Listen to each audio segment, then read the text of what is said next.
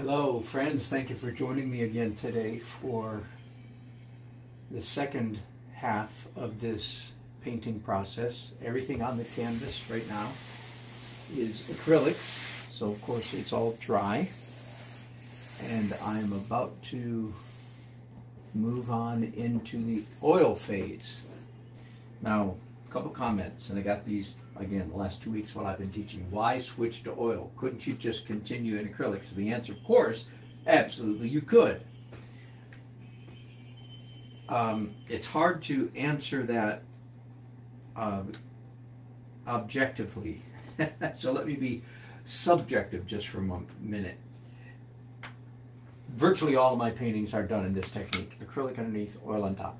Most of the acrylics are transparent glazes. And the first thing I'm going to do in oil is an oil glaze. Every time when I do this oil glaze, something deep inside me goes, finally. And it's not because trust me, it is not because I am emotionally attached to oils or the idea of being oil. No, none of that. It's purely visceral.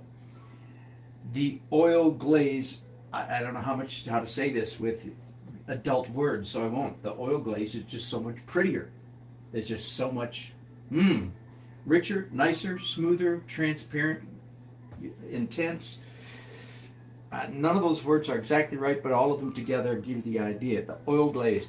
Now, can people do good paintings in acrylics? And again, I sort of often have in mind those of you who are acrylic painters because you're scaredy cats and you're afraid of oil because your daddy or your grandpa, somebody bought oil paints from Sherwin-Williams 100 years ago and you remember the smell of mineral spirits. But please understand that artist oil paints are not the same as a Home Depot. They don't even sell the oil paints anymore, Home Depot, Lowe's, and Ace Hardware. But when they did, those were petroleum distillates. There are no petroleum distillates, or virtually none, in the oil painting process. Now, having said that, I must admit that the liquid that I use, as you know, is odoriferous. It does combustible. So this does have petroleum distillates in it or something, but none of the oil paints do. So this one product is creating a smell, and you want to be aware of it. I've got a fan going on. I've got a strong intake air coming on here, and because there's going to be the room is going to be filled with this smell and fume in just a minute. After I do it, I will take a break and get out of here and let it settle down before I come back. But anyway, yes, you can finish in acrylics. I know, like John Poon, for instance, does gorgeous paintings in acrylics. But I will hasten to add, yeah, but he's a freaking genius. Dan Johnson, a local friend, does gorgeous, hyper-realistic paintings in acrylics. But he's a freaking genius. You just about have to be a freaking genius to do good, realistic paintings in acrylics. I'm exaggerating slightly. But the point is, oils are so much easier. So anyway, I am switching to oil because it feels better. Okay, now, what am I going to do? First thing I'm going to do is glaze the entire canvas. Now here's what I require. If any of my students from the last couple of weeks are watching, you say, yep, that's what he did. He made us say that. At this point in the your painting process, you look at your painting and you must say this. You must say, put your hand on your chin, stroke your chin a little bit, say, I like it pretty much. Okay? That's the most, or you could say, no, I love it. You're allowed to say that. You're not allowed to say is, no. So this is just an exercise in, forgive me, the power of real thinking. You don't say, you say, I like it pretty much, but I wish it was more blank. And the blank is a color, not lighter, darker, not better. I like it pretty much, but I wish it was better. No. I like it pretty much, but I wish it was blank, and the blank is a color. Warmer, cooler, redder, bluer, greener, browner, not lighter or darker. No, not a value, a color. Purple or bluer. Or you could say, I like it pretty much, but I wish it was less yellow, less purple, less green, less blue, less red. You understand? So it's a color shift. What I'm trying to get at is two things. One is you have to say, I like it pretty much. And because I know how you guys are, if I don't harass you, you will you will mealy mouth, bad mouth yourself and say, and that's just not a good place to paint from.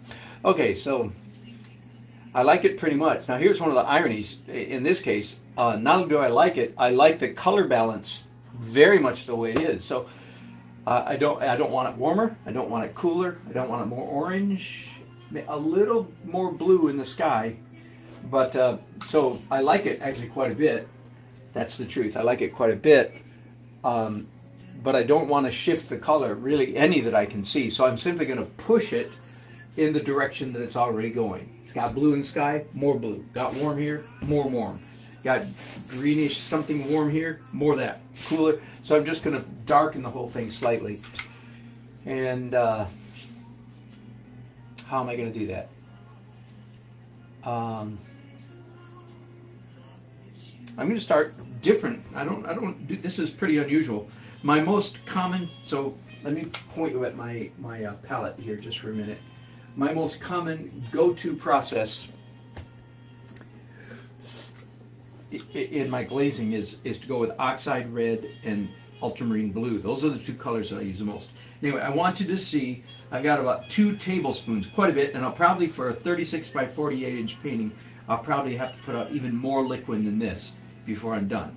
And I'm slathering up my brushes, getting them pretty soaked with liquid. By the way, yes, if you take a class from me, you must have one of these brushes. You cannot use, well, you can't use a high quality brush. I want this cheap brush because the cheap brush makes streaks, and streaks are our friends. Okay, enough of that. Let's get back to the painting, and I'm going to start with phthalo blue. Very unusual. Little phthalo goes a long way. You probably, if you've painted for any length of time at all, you know that. In fact, it's so true that some students are just afraid of phthalo because they've had bad experience with it. Well, no. You don't have to be afraid. Oh, you know what I just realized? The phthalo I'm using right here, I believe.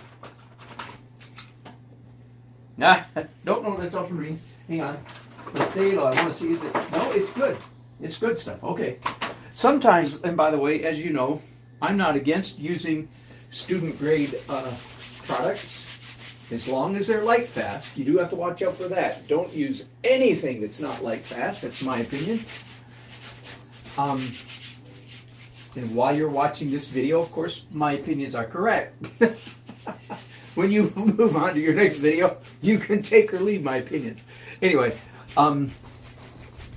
student grade is okay, but you just have to be aware and make adjustments. Like if you use a student grade paint, you're going to need to use more of it, probably because it has a much lower pigment content. But this is a good, when I first put it up there, I thought, man, that seems like a weak phthalo, but it's okay. It is a good brand. What was it? Richardson?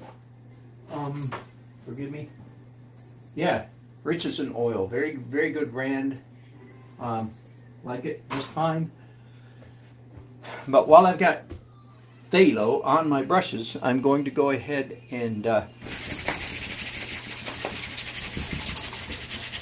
little bit on here.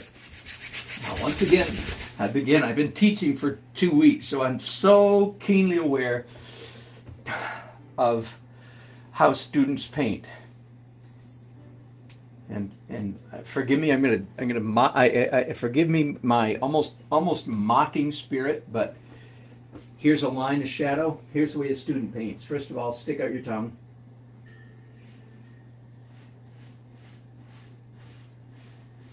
Are you with me? Oh, that's horrible. Absolutely atrocious. No, you don't paint that way. You make all your edges until the very last final edit. Until the final edit of the painting process. That means if this painting is 15 layers deep, the first 14 layers are all soft edges. That's a slight exaggeration, but if you make that your ideal, you'll be much better off.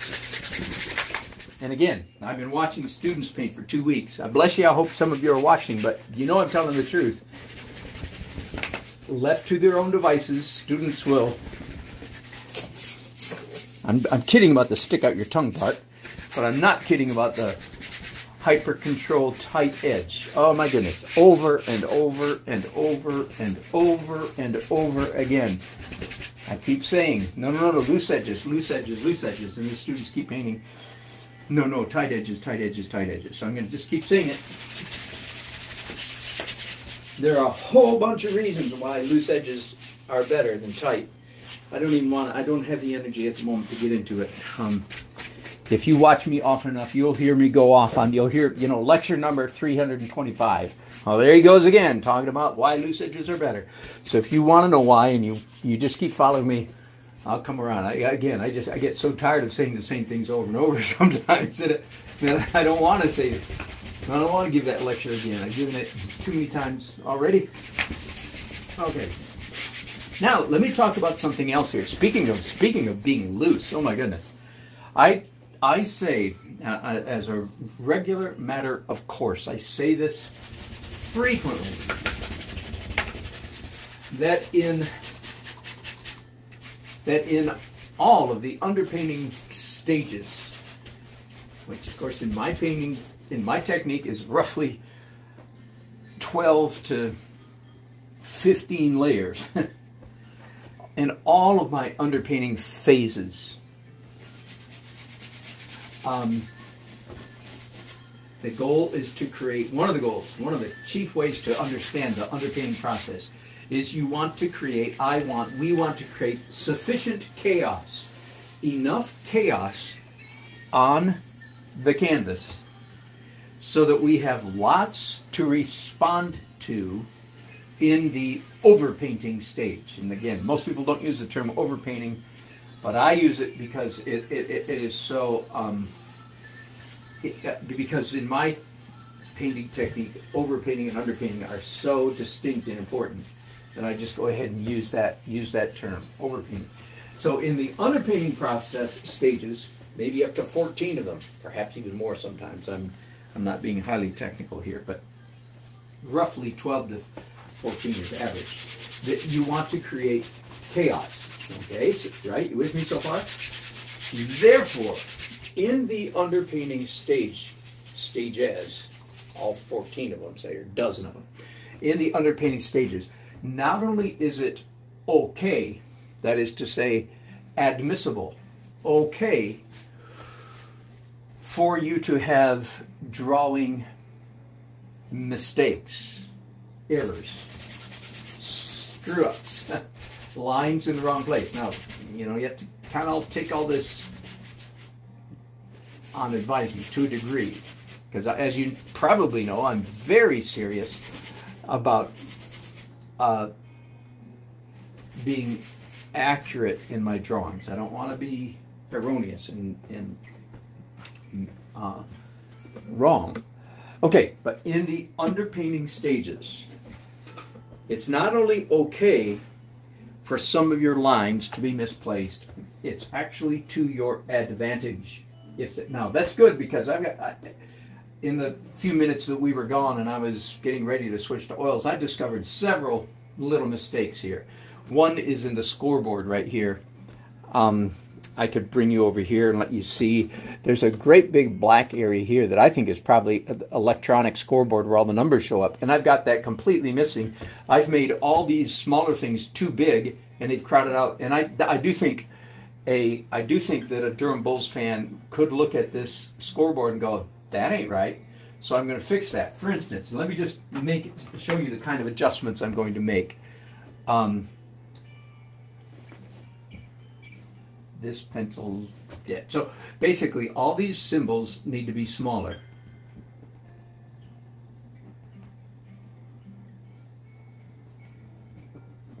Square, square, circle, then green board right here.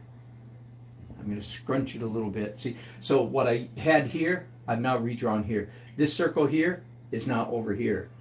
This square here, sorry. I missed you. There we go. So I'm redrawing. This, what was a large white square here, is now being moved over here. This circle is now going to appear about here. This white rectangle is now being reduced to that. So I'm making all these and then going the other way. This is too big, and this is too big, and this is too big. So that my big green board now is going to be roughly here, where a big blackboard, big electronic board. So, okay, so here's what I want to point out to you. So you see, this is just classic. How many mistakes, quote unquote, I made in the underpainting stage. Same thing here, shrunk down, made smaller, smaller, but adding a whole new thing here. This whiteboard, this what is light colored here is being scrunched way over, even a little bit more. Here's what I want you to understand. So what do I do with all these erroneous mistake marks, like this circle, this, and so on? What do I do with them? The answer is nothing until the final edit, or at least the last two layers, which is fuzz and then final edit. Because it turns out that all these misplaced objects, it's the same way, by the way, it's the same like, what am I going to do with this great big drip that's running right through the middle of the infield? I'm going to use that. I'm going to play with it. I'm going to cover up most of it in the final edit. Most of it. Not all of it, because I'm going to use it. What I'm going to do with this random abstract orange shape right here. The answer is I don't know, but I'm going to use it. I'm going to use it. All of this stuff in here, it's all going to become part of the final painting, but it'll be pushed back in the final edit, but I'll still let little bits and pieces peek through, and that's what makes my painting beautiful, is in fact not so much what I do on purpose, it's the things that happen by accident is what makes my paintings particularly attractive. Okay, let me continue now with more glazes. I just did phthalo blue over a whole bunch. Now I'm going to come back and I've got some permanent orange and some Indian yellow on my brushes.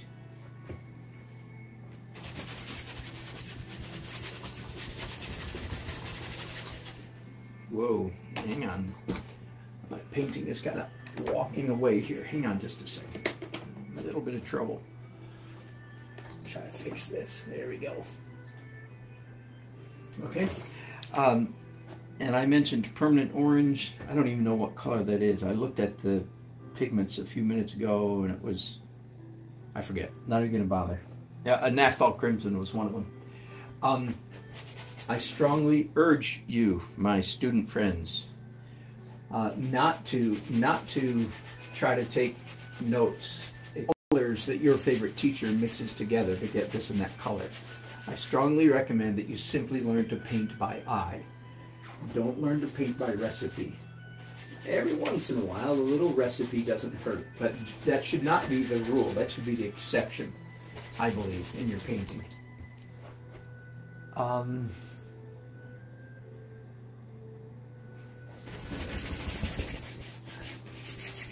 So here, of course, I'm doing yellow-orange on top of the phthalo blue that was already there.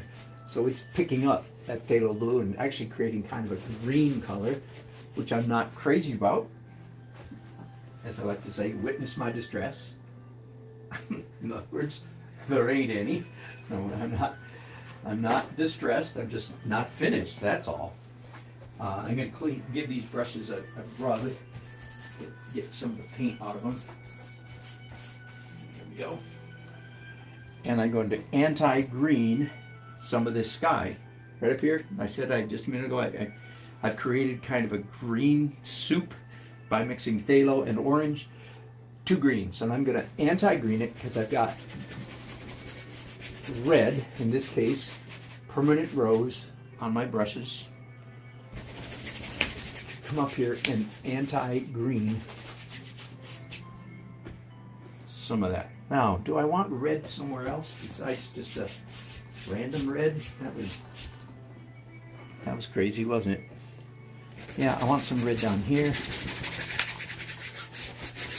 So by mixing this permanent rose with the phthalo blue that I just put down here a few minutes ago, of course, I'm making this considerably more purple, which I am liking.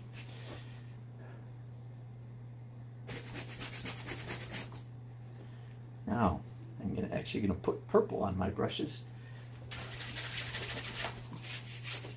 This is a classic down here. I want both of these corners, definitely, I want them both vignetted. Turning the word vignette into a verb. I'm not sure that it is a verb, but you know what I mean. Vignette to vignette to fade out a corner. Same thing up here. And I've got a perfect excuse for putting purple up in the sky up here because this is the darkest part of the sky. The sun is setting to our left. So I achieve two things. One is I achieve a greater realism in the sky going from light to dark. And at the same time, I achieve a darkened corner up there, which helps. Now, down here in these two lower corners, I can't use purple because it's already very purple. Let's go ahead and do that. So I'm going to use a raw umber. The ugliest color. Oh, it's horrible. It's funny. I love raw umber. But it's like mud in a tube. And I'm using it to kill color, so to speak. By the way, the same thing goes for the old professorial don't use black. I said that for years until I realized one day, wait, that's not right. What it should be is don't misuse black. Professors say don't use black because black kills color, right? Duh. But listen, there are some times that colors need killing. I said that one time in a class. I said, because sometimes there are colors that need killing. And one student said, which ones? No. I don't mean in the universe there are some colors that ought to be killed. No. What I mean, sometimes on your painting, this spot, this area, that area, this little bit, that little bit, ought to be toned down. You want less chroma. Sorry, I'm yelling in my microphone right now because I'm leaning over. Yeah, so it's okay to use black as long as you understand that black kills color. As long as you understand that, now have at it. Go ahead, use black all you want, and there are times, believe me. So all those real, I don't know. There's a category of like super simple truisms that aren't true that artists have used. Anyway, that's one of them. Don't use black. That's just a truism that's not true. Okay. Yeah, up here. See this? Do you see that building right there? It's too green, right? So I'm going to anti-green that. I'm going to pick up again some permanent rose. And I already had some raw umber, color killer, raw umber on my brushes, so that worked very well. Now that building is just about the shade, the value that I want, and the color that I want too.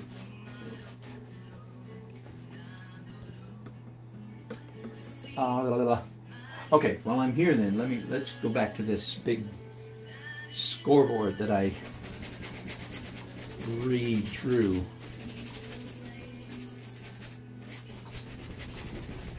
There we go. That will be very easy to fix now when I come into the final stages of that. Is there anything else in here that really need? Yeah, a little bit ultramarine. You can get you can do some detail, quote unquote detail, in the glazing stages. Just be very careful not to get too tight. This is a loose, very loose step of the process.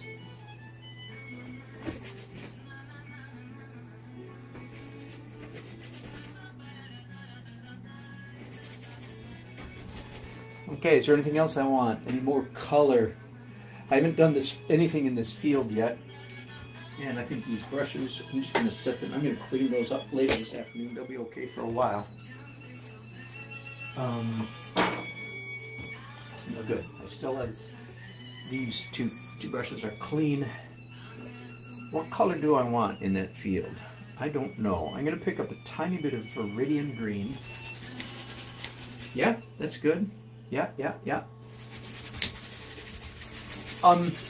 If you've seen my my tour, I've done several videos over the years where I give you a tour of my palette. I think one of them is called, one of my videos and it's actually produced not a live video, but you know, had a little bit of editing. One of my videos is called "Not Limited Palette." There are a lot of videos out there about limited palette. Blah blah blah blah blah blah. Yeah. I lived and breathed in limited palette for decades, so it was okay. It was a good phase to go through.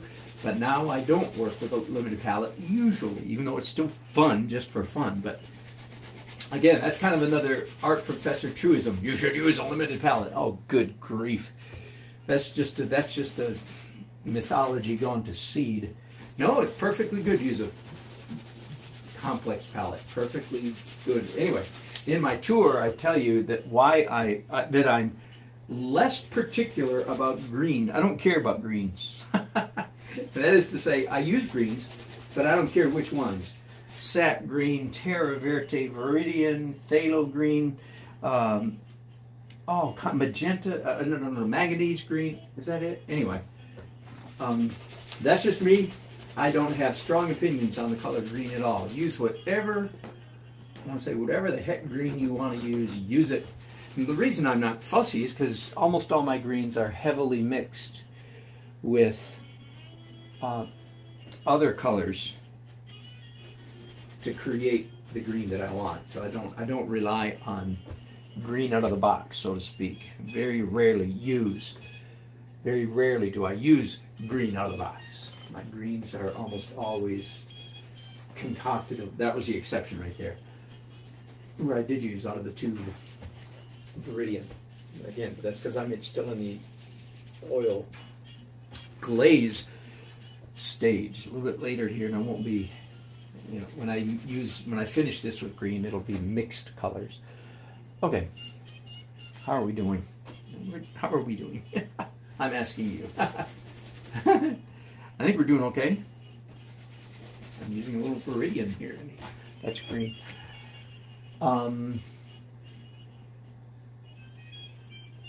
I am going to do this. First of all, I am going to clean these brushes because I want to use them again. Listen to my terminology. And again, I explained this in my recent art classes. What to call this phase? What do I call this stage? Do I call it an oil glaze, which I think technically is what it is, because it's one layer of glaze over the entire canvas. But it's one layer of glaze made up of several different colors. So that confuses some people, I think, because I think some people think a glaze equals one color. Not according to me. If that's the way you feel about it, that's fine. But according to me, one glaze can be several colors. So call it whichever you want, a glaze or several glazes, but the point is it's several different colors. Now I'm going to go ahead and do some ragging right here. Anything that I want, the main thing I'm finding right now I want lighter is the sky. So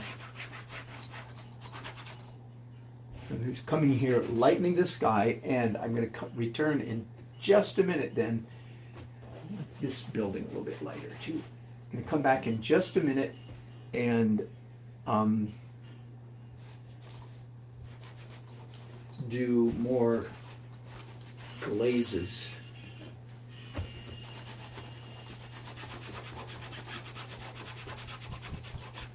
Especially in the sky, I want that to be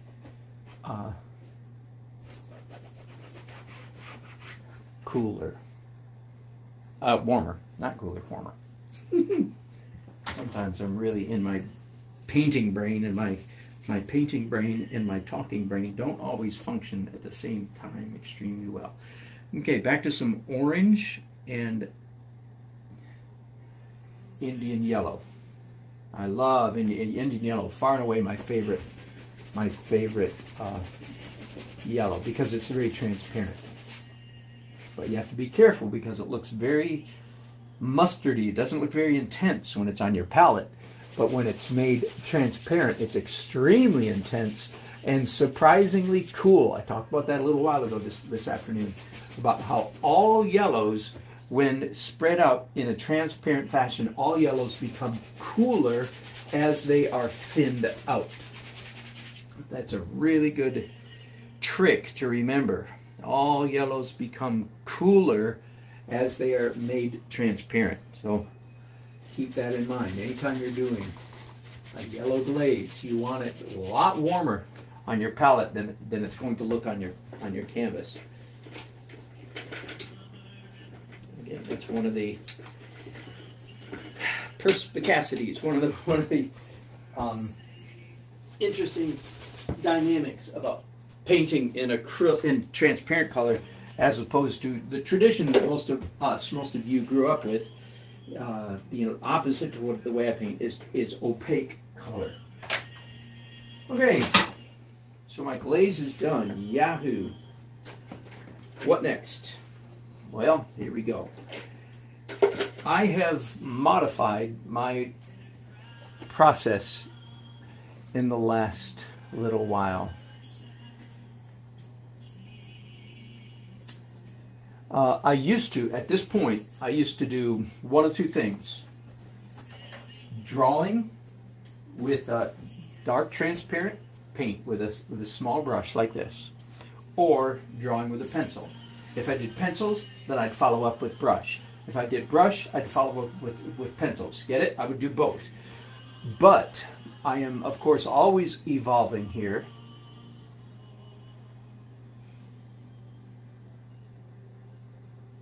And I have a very particular issue. Oh, you know what? Hang on, let me interrupt myself. I have a very particular issue with this painting, and that is that some of the drawing here and there and here and there, this drawing is not. I forgot to glaze this infield here. Very important, as you can see. Very important color issue there.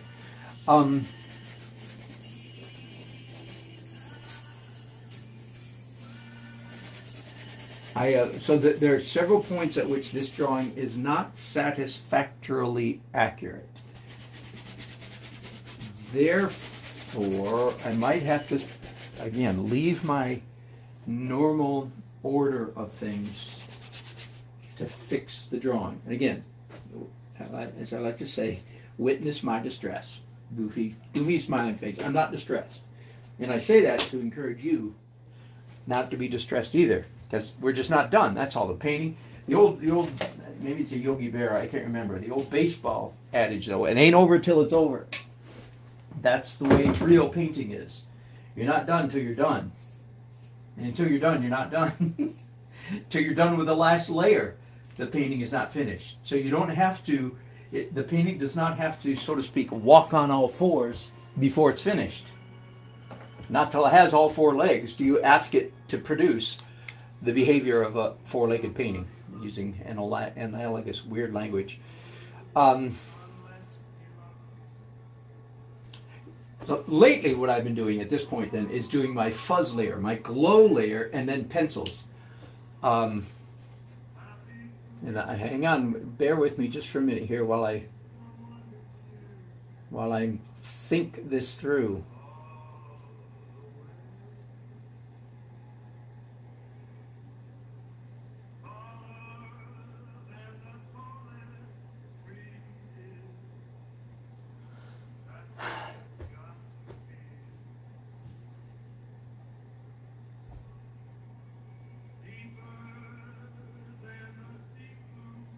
I'm spending a lot of time thinking, aren't I? If I do dark details in oil, the oil will be very wet. Those dark lines will be very wet, which will affect the way my fuzz layer, because the fuzz layer will pick up a lot of that darkness and become dirtier. That's okay. I usually just work with it. I don't try to avoid it. I just make it work to my advantage. On the other hand, I could do drawings in pencils and it won't pick up.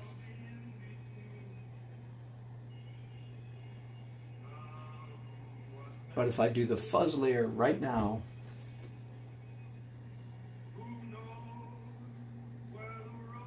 yep, that's what I'm going to do. Sorry that took so long. So here's what I'm doing. Again, I'm throwing myself a little curve. I'm doing something slightly different from my norm, from the normal. So there are still drawing inaccuracies in this painting, and I hope to fix those later in the painting process. You with me? Let me turn that music because I'm afraid you can hear it. I'll get in trouble.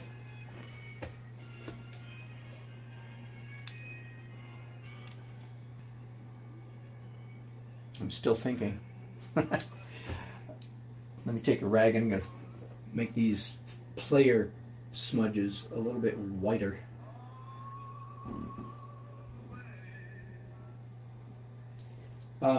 So the fuzz layer, let me describe for those of you who might be new. You old timers, you know exactly what the fuzz layer is and you're ready for it. Those of you who don't know what I'm talking about, you don't know what I'm talking about. So let me describe it. This is a fairly new development in my painting process the last 2 years, where I come in and intentionally create a lot of soft edges. Anything that glows, in this case the sky, and anything the sun is hitting with great directness, that's glow. Anything that glows, atmosphere, anything that is not the right local color, that is roses, red, violets, or blue, that's local color. That's what artists call it. Local means realistic color. If there's anything in here, and there is, for instance, large parts of this building right here need to be orange brick, and it's not reflected in what's here right now, so I need to fix that. What else? Some lighter green. This green's a little too dark in here, so I want to do that in the fuzz layer, like green here, here.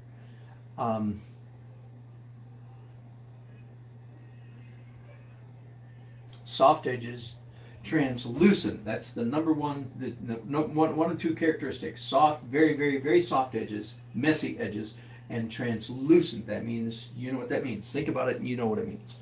I'm not going to define it for you. Now I just have to decide where to start. I guess it's pretty obvious. It is, I'm going to start with the sky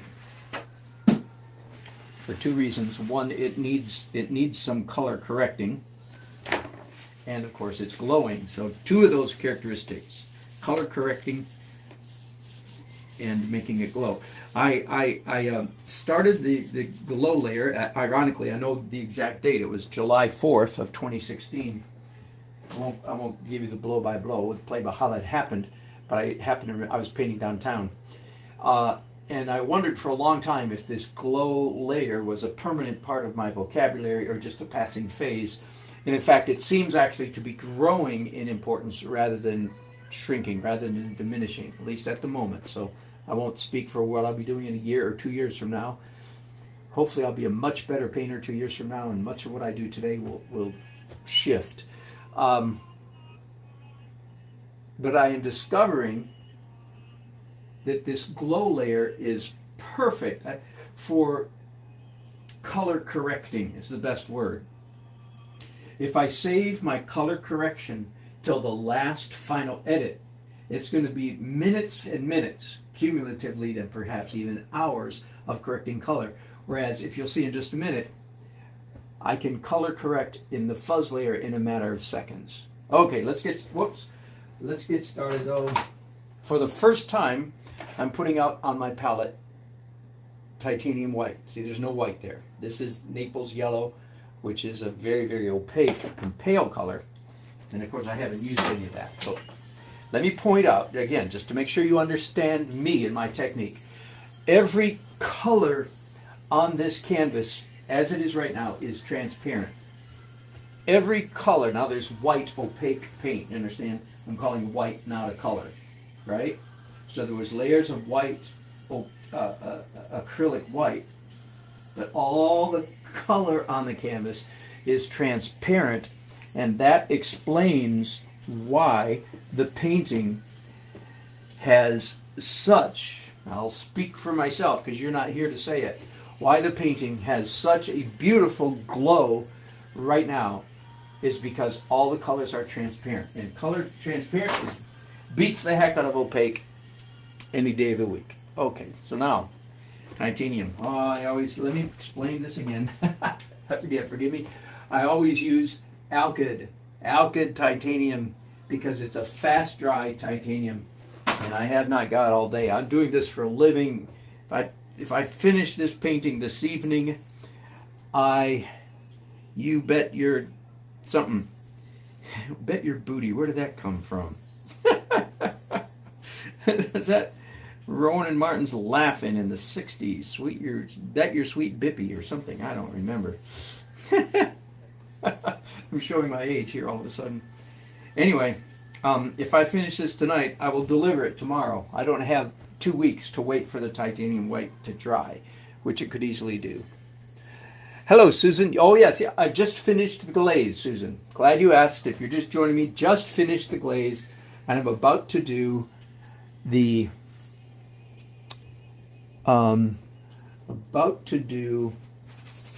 fuzz layer, the glow layer. Same thing. Fuzz, glow, translucent layer, the messy layer, I call it sometimes.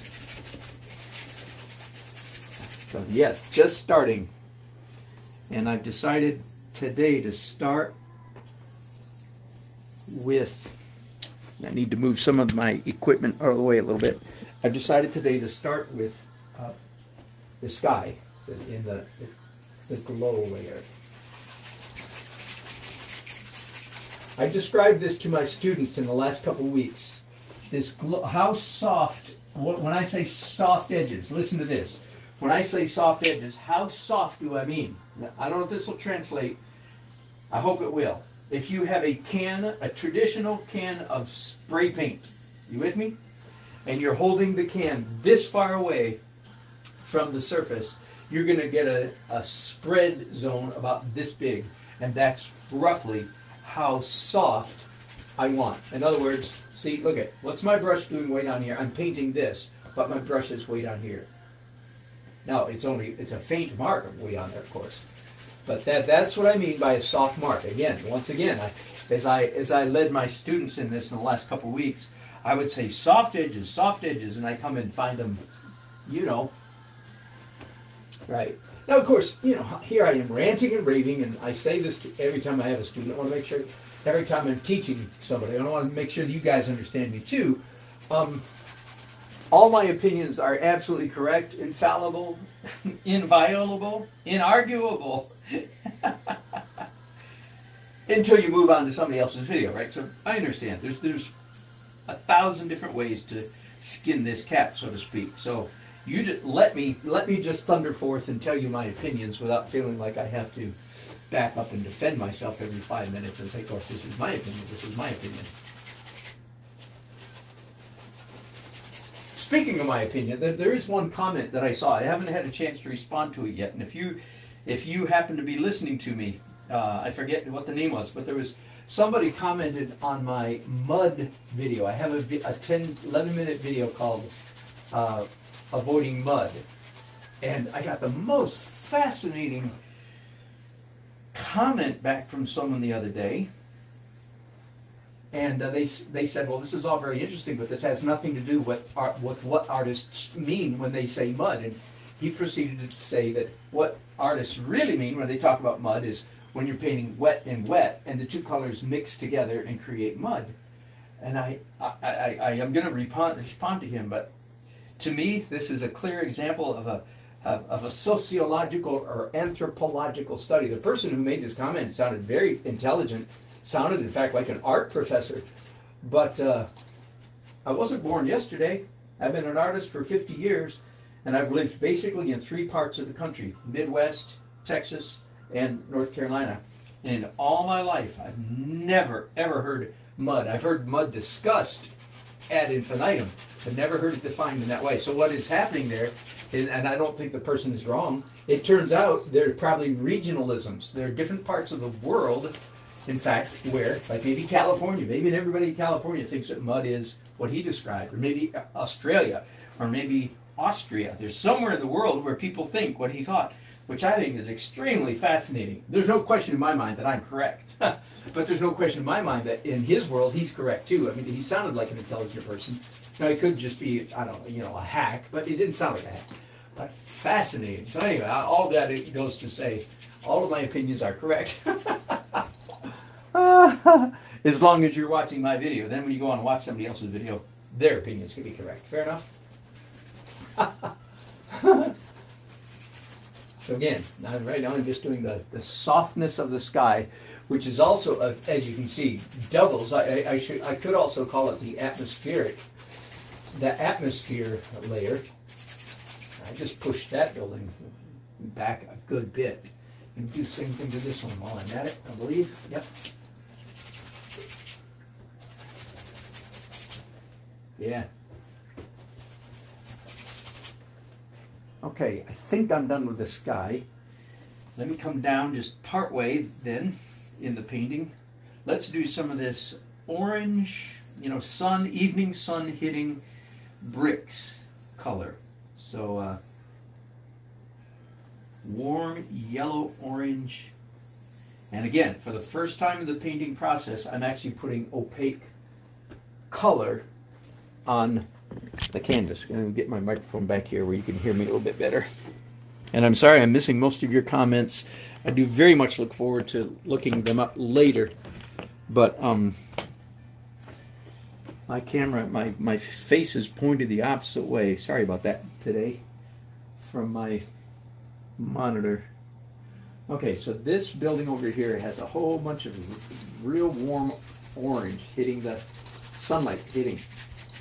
Right? So why am I scribbling? Because anything that you want to appear as if it is glowing, candle, light bulb, headlights, taillights, traffic lights, neon signs, but also anything that's glowing, that means strong sun hitting a light object, that's glowing. So this wall, this red brick wall, it's not red, orange, yellow, light brick wall, being hit. I want it to look as though the sun is just exploding off that wall. Therefore, I'm making the glow first. Here, again, rule of thumb. Anytime you want to paint something that's glowing, this wall, you paint the glow first, then you paint the object second. Let me give the most obvious example. How do you paint a candle? Do you paint the flame real carefully and then paint the glow around the flame? Not in my opinion. You paint the glow first, then you paint the flame on top of the glow. Just for what it's worth. Okay, now, down here again. Here's another wall. Red, orange brick being smashed by the bright, intense setting sun. So I'm gonna make it glow. Oh! That sound reminds me. Let me point out something else. Now this goes back to the subject of brush strokes. The essence of good painting is making interesting marks. The essence of interestingness is variety. The antithesis of interesting marks is ergonomic strokes. So you'll notice when I'm doing this glow, I'm not going like this. First of all, I'm not holding the brush this way, but it's not going like this. I'm not going to touch the painting because it would ruin it. Do you see? No. It's like this. There you go. That's very important. This is ugly. When you make a mark like that, you're not doing it because you're thinking like an artist. You're doing it because you're not thinking at all. You are, in fact, just moving your hand in its most natural motion. That's when you do that kind of motion, that's why you're doing it, because it comes natural, not because it looks good. So I can do it very quickly because I've trained my hands, and you can too, to make interesting marks very quickly. See all that kind of stuff? But do not do the windshield wiper or the fly whisper. I'm trying to make up names here. The fly flicker. None of that stuff. Okay, again, more orange stuff down here. Glow. So I want it to just look like the sun is just exploding off these, in this case, orange walls. The other thing that this layer, this stage of the painting process, the other thing that it's doing for me, of course, is creating a lot of soft edges. One of the breakable laws of painting. It's almost impossible for a painting to have too many soft edges. It's not only possible, it's entirely likely that most paintings have too many hard edges. Okay, back to now the shady side of of these buildings. Where now what I'm doing is not so much glow as it is local color. That is to say, there's supposed to be a bunch of in shade, that same brick color, but in shade over here. And it's not here, so I'm going to really quickly get my correct local color happening there. There. See, it just took a few seconds to do orange, orange, orange, brown, here, here, here, here, and here. And now that building is essentially the correct color. I'll do more of that here in just a minute.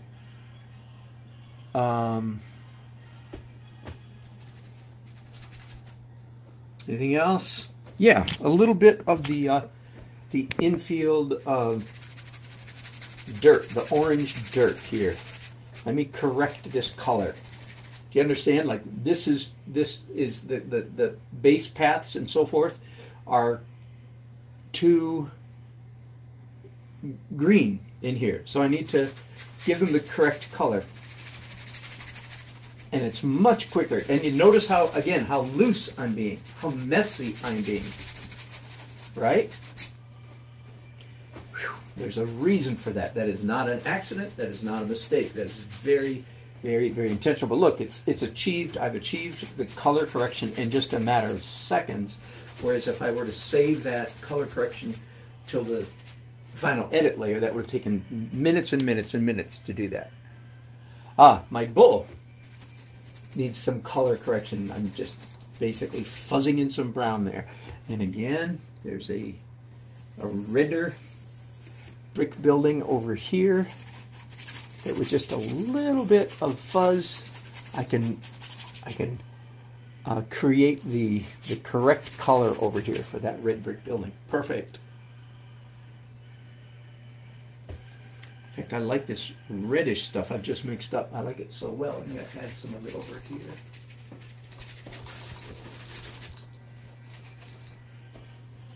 Going around the side of the canvas, of course.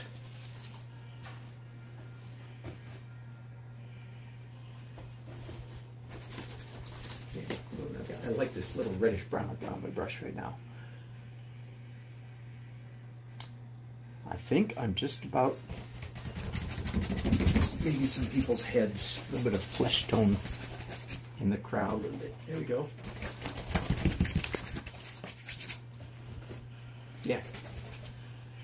Okay, put those brushes down so I don't have to waste your time cleaning brushes. Slightly smaller now. There we go. The infield. So again, I think the last major thing I need to do in the color correction stage is fix the color of the infield. I do want to tell you what color green I have here because it's a weird one.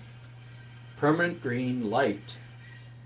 Wow, evidently there's a wide range of opinion as to what permanent green light looks like. This is the opinion of the Michael Harding company. I like Michael's paints very much, but he's in the minority as to what he thinks permanent green. I like its color quite a bit, but it's very unusual.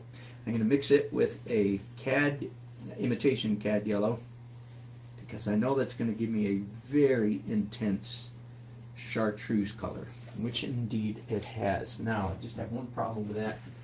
Those brushes are a little too damp. So basically this glow layer, the entire thing is done with quite dry brushes. In fact, I'm going to eliminate that pile of paint right there and mix it fresh. The brushes are quite dry. I do not want to be going into the, in other words, no liquid and not much paint. I don't want to be going into the final stages of this painting with a sopping wet canvas. If I did, of course, I could quit and come back a couple hours later, but I don't want to do that if I can handle it. So here again, I'm color correcting, making corrections, and it's okay if this, not only okay, It's good if the green spills out of its bounds. And that's evidently one of the hardest things for students to grasp is this concept of soft edges, which I think are so important and make the painting so much more dynamic.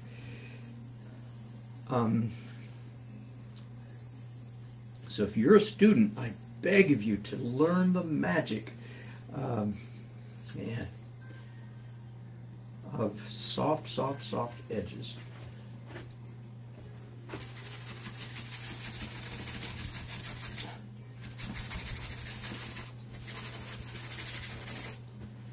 Again, if I were to, this is what I'm just discovering in recent weeks, that in this fuzz layer, it's a great time to make color corrections,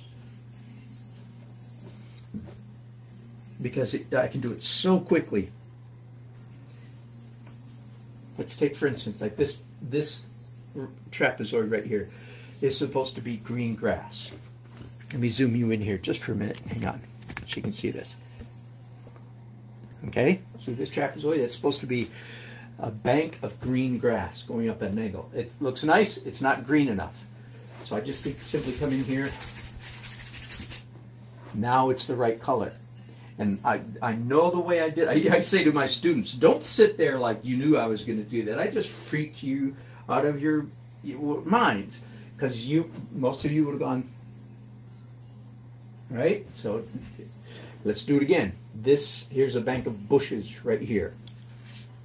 Let's do that again. Color correction. My brushes went from here to here, coloring that. And I stand by my decision.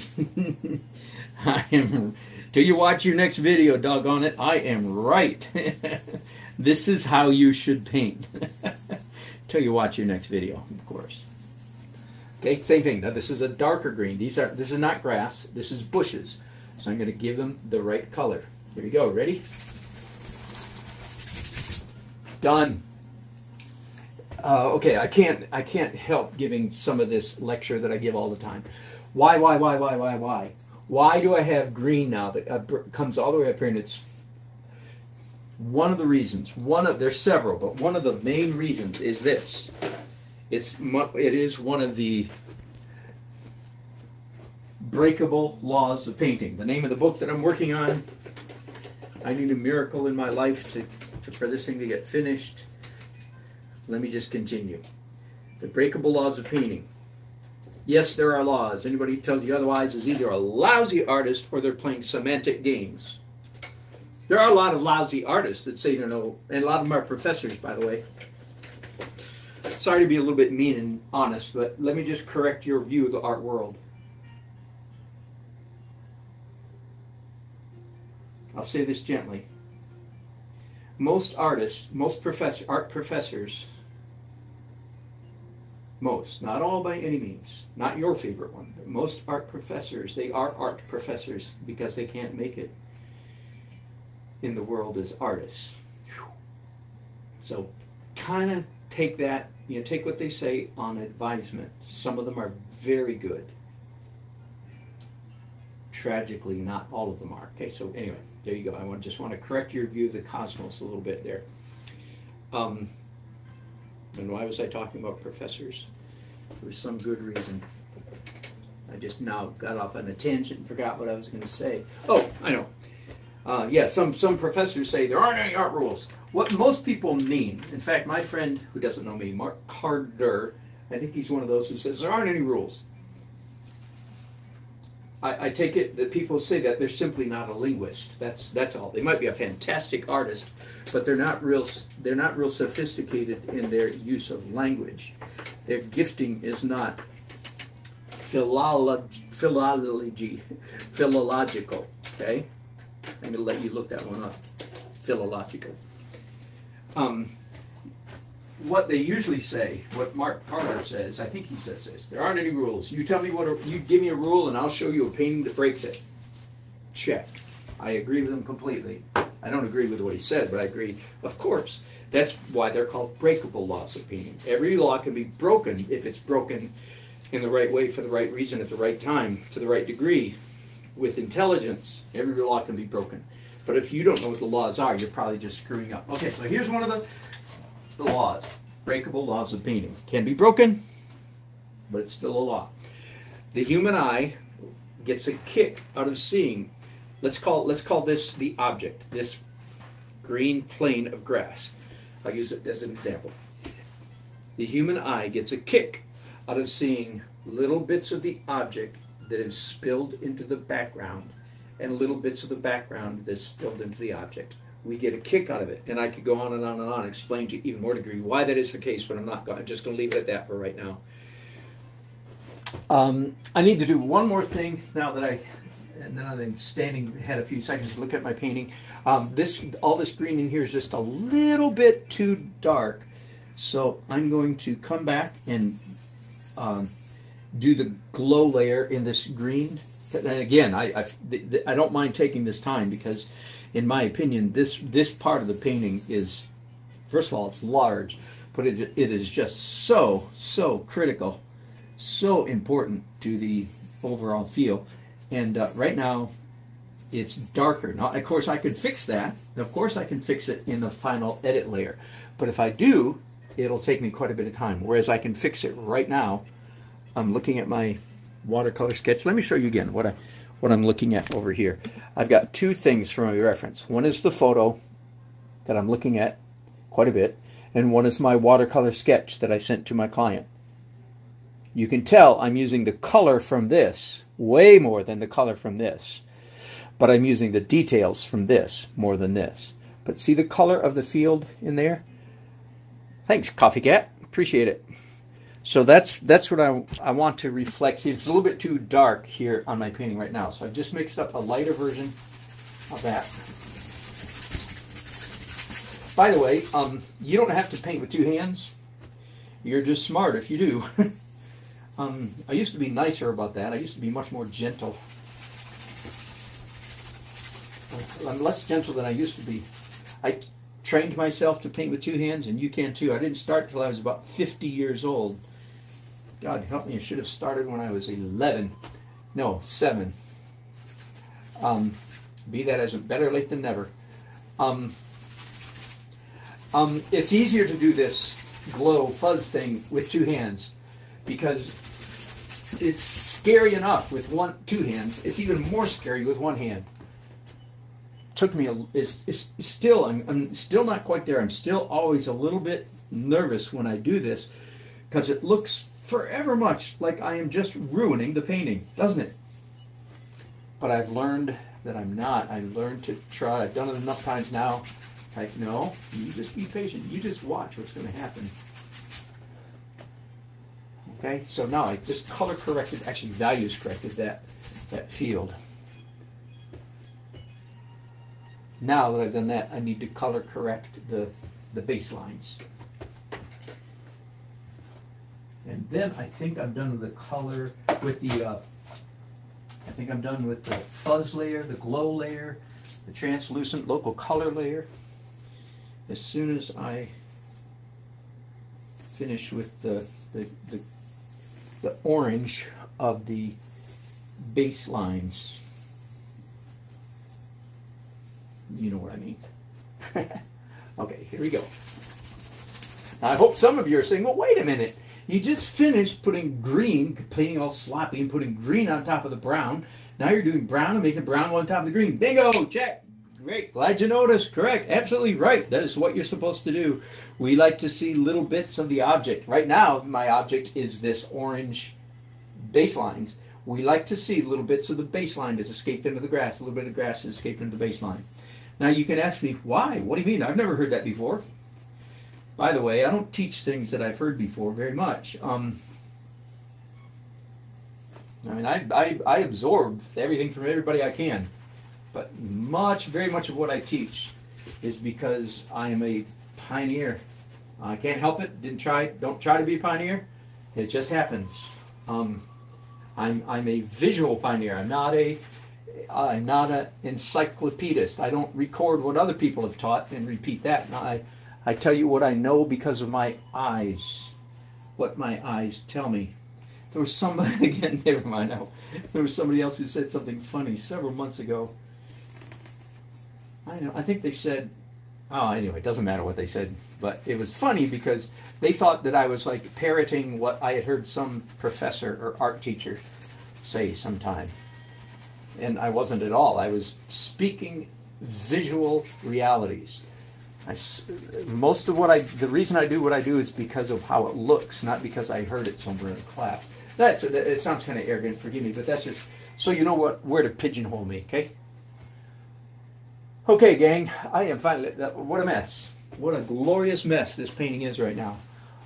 It is much, much, much softer than it was a few minutes ago, but of course I'm not done yet. But I do like the way it's going, and the colors, the overall color palette is so much closer, and it didn't take very long. Got it? Okie doke. I'm going to take a little break right here. Almost time for me to eat lunch. And I'll be back. Let me tell you that, let me think for a minute. What's the next thing I'm going to do?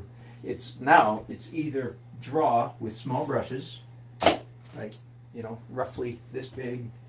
My favorite brushes, by the way, are Filbert's.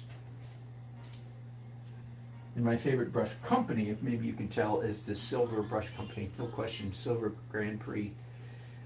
They have nice long filbert. So anyway, draw with small brush, kind of like that. Dark, transparent detail, or either pencil and then brush, or brush and then pencil. And I'm not sure which of those I'm going to do. I still have a fair amount of architecture up here to straighten out, to get accurate. It doesn't all need to be quote-unquote accurate, but it needs to be more accurate than it is. And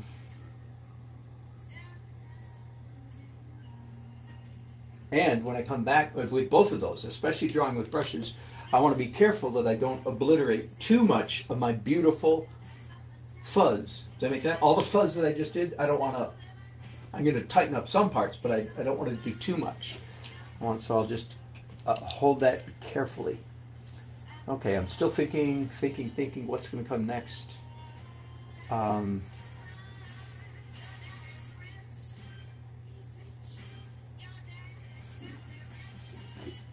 still thinking.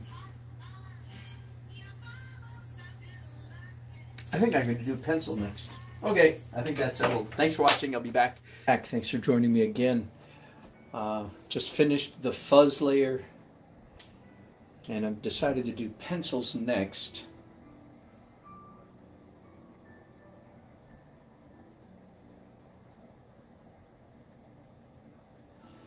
And especially this building, which still is in need of quite a lot of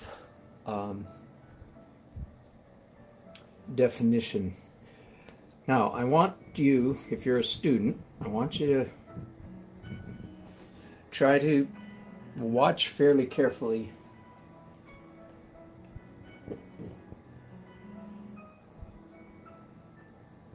the way that I draw. And what I mean by that is literally not the lines. Yes, the lines are left behind, but more than that, I'd like you, if you're a student and wanting to learn and improve, I want you to pay attention to the manner in which I move to make these marks. Let me go back to one of my most common mantras, one of the most common statements I say over and over and over again. The essence of good painting is, yes, in fact, the art of making interesting marks. And especially when it comes to using pencils, which of course, please do, yes, please understand that using pencils in oil paintings by no means is this a traditional approach to painting. This is weird. This is weird. It just happens to be a weirdness that I have taken a fancy to. So yeah, not normal. Not normal at all to paint. I just realized that that's supposed to be a bank of lights up there. So let me get the yellow off of that, turn it back to white. There we go. But more than that, I want you to notice the manner in which, and of course I'm drawing with two hands, of course. You can tell by the way that I'm holding the pencil that I'm not doing it with a certain goal, with a certain style, with a certain manner. In other words, I'm not holding the pencil like this, sticking out my tongue and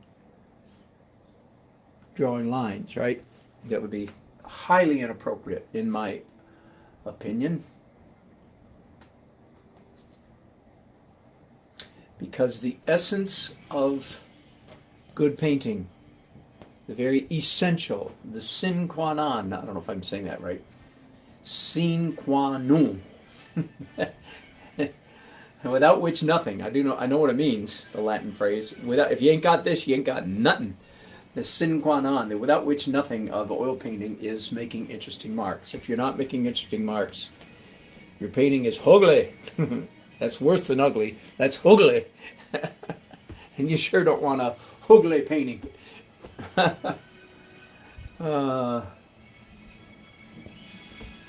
So, can you see that? So that right there, am I zoomed in all the way? No, not quite. So that right there that's called a straight line. But if you look at it really closely, it's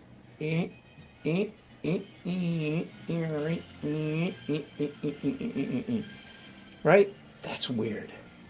That's the way I draw. And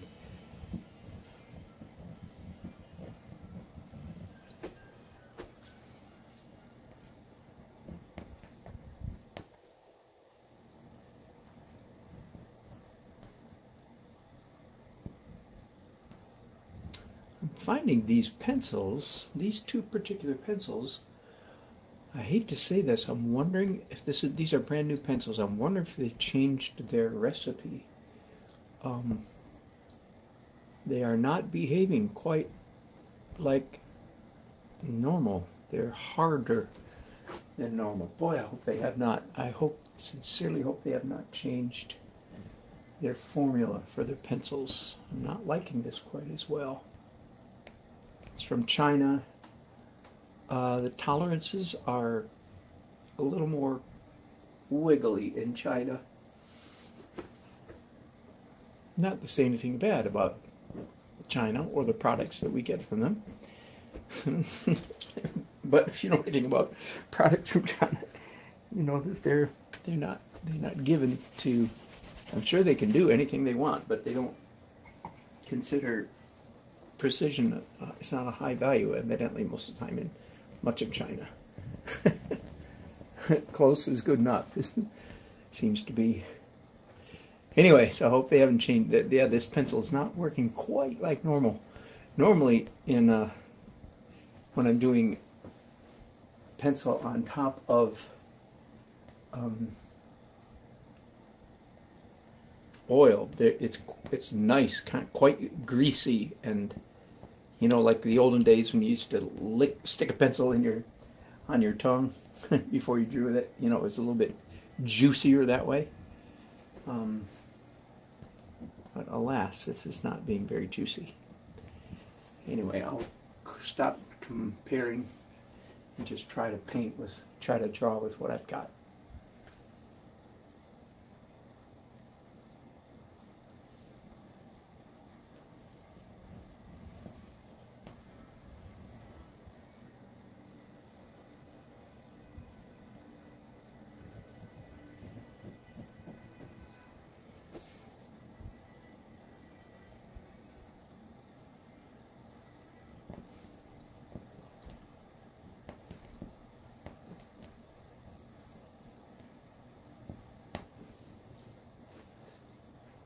I fear here that I'm going to be boring you to tears if I just keep on not all of the drawing needs this amount of attention, but this building here in particular does. So if it's all right with you, I'm going to let you guys leave me for a little while and allow me to draw at least this building in peace and quiet without your company for just a while. Again, partly because I know you can't see a great deal of what I'm doing, and so I don't want to bore you, and I don't want to have to force myself to keep on thinking of clever things to say. I don't want either one of those. So I'm going to take a break while I do more of this pencil work. I'll bring you back in shortly. Okay? Thanks for your company. Appreciate it. Hello, friends. Welcome back. I am finished now with from Turkey. Fantastic. Welcome aboard. I'm finished with the pencil layer, and as I often say, at the end of the pencil stage layer, my painting is entirely too pencil-ish. Let me turn down my music a little bit. Way too much pencil. Way too much pencil in the painting. Again, not to worry. There's a reason I keep saying this. Some of you need to hear it. Not to worry. The painting's not finished yet. You need to get to the point. Again, somebody needs to hear this. You need to get to the point, some of you students, you need to get to the point where you are comfortable letting the painting be unfinished. Does that make sense? In contrast to that, why wouldn't somebody... let me tell you exactly what I think is happening many times. If you are, in fact, nervous about your ability to successfully finish a painting, if you're nervous about your ability to especially draw the object, which is the Achilles heel of most student painters. It is, bad drawing is what the most common thing to afflict students. And the solution, the way to become a good drawer, by the way, is not by painting, it's by drawing. Again, I don't want to go down that road too far because I don't want to lose my train of thought, but if you want to be a better painter, learn to be a better drawer. And in order to do that, you should be doing sketches a lot. You can sketch in paint if you want to. If you don't want to sketch in pencil and charcoal or pen, then sketch in paint. That's okay. But sketches are 5-minute, 3-minute affairs, 15 minutes at the most. Anyway, the reason people are uncomfortable with their unfinished painting is because they're worried that they won't, so they want to, here's the mistake they make. Because they're insecure, so they do what I call, they rush to judgment. They try to finish the painting, the parts that they're worried about, again, which is usually the drawing parts. They try to finish the detailed drawings quickly so they can, in a sense, so they can relax and rest and say, whew, wow, okay, now I can just paint. Does that make sense? And as understandable as that impulse is, it's counterproductive. No, you do not want to rush to judgment. Even if you're insecure in your drawing abilities, you want to take your time and allow the painting, the image to emerge little by little by little instead of rushing. So again, now all the way back to, now I was saying, my painting has way too many lines in it, but I'm not stressing out because the painting's not finished. That's all there is to it. I'm going to take my time. In the course of the next 2 layers, many, how do I put this? Many, in the course of the next 2 layers, many of those pencil lines will be obliterated, covered up, wiped out. I'm wiping them out right now as we speak. One of the nice things about these pencils, again, I've mentioned it many times, I'm going to do it again. Jumbo Jet Black, manufactured, distributed by Jerry's Artorama. Got it? Jumbo Jet Black, Jerry's Artorama. It's not as greasy as a grease pencil, but a little more greasy than a Conte crayon. For those of you artists who know what a Conte crayon is. I like them. I like the pencils quite much. They work for me very well. One of the nice things about them is that, again, I'm using liquid now because I'm doing dark, right? Because I'm doing dark, of course, then it's transparent, right? All darks are, you always get darks with transparent, light with opaques. So because I'm using darks, I'm doing transparent, which means, again, that I'm using liquid. Don't ask me, how do you buy those, where do you buy those transparent paints? No. These are not any more transparent than what you buy. They're ordinary oil paints. Some are transparent, some are not. I make them by mixing liquid with them. That's what makes it transparent. Okay. The good news is that the liquid is in fact a solvent for the pencil. In other words, the liquid dissolves the pencil, which is wonderful because that means I can rub these brushes against those pencils for just a second, and if I keep on rubbing and rubbing and rubbing, they'll completely disappear. Or if I just rub them a little bit, which is what I do most of the time, they just get diminished. Cool, huh? So theoretically now, I think you know this, theoretically at the end of this stage, this phase right here, this is the next to the last layer. This is the penultimate, is the good old English word. This is the next to the last layer, next to the last stage or phase of the painting process. And the last stage, of course, is what I call it the final edit, or I call it the light opaque highlights, even going from highlights all the way to sparkle. And that layer also will diminish some of the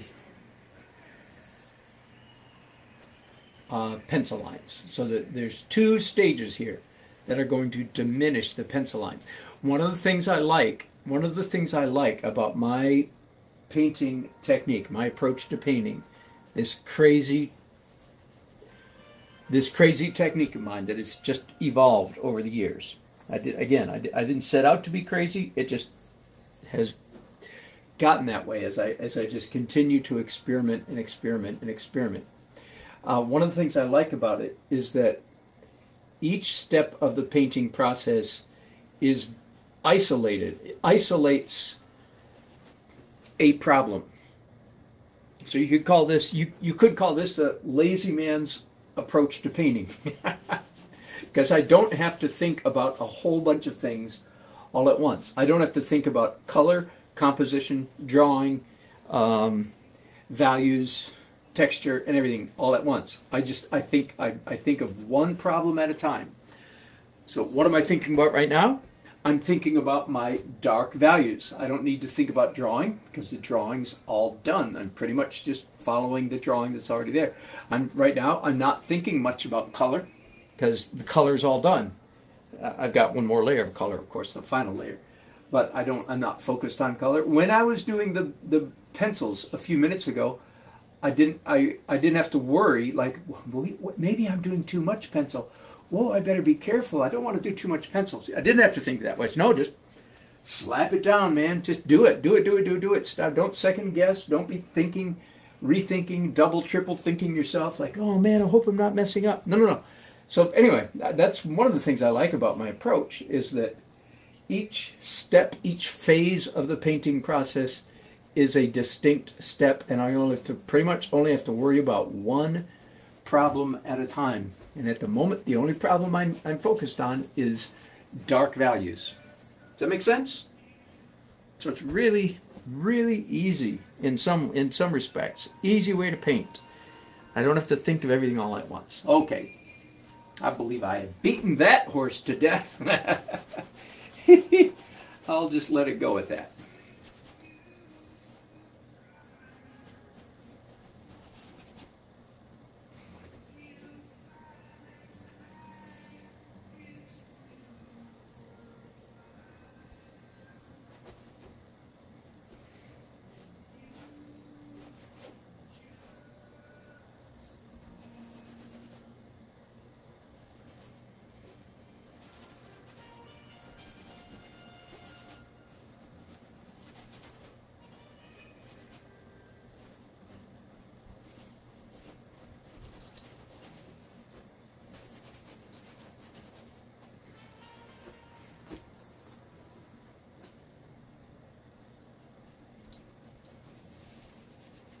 Again, so nice. Drawing's done, so to speak.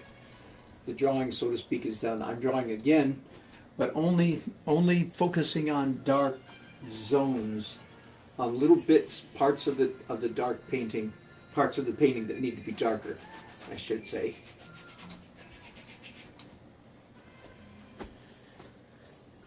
Really, really does simplify matters quite a bit.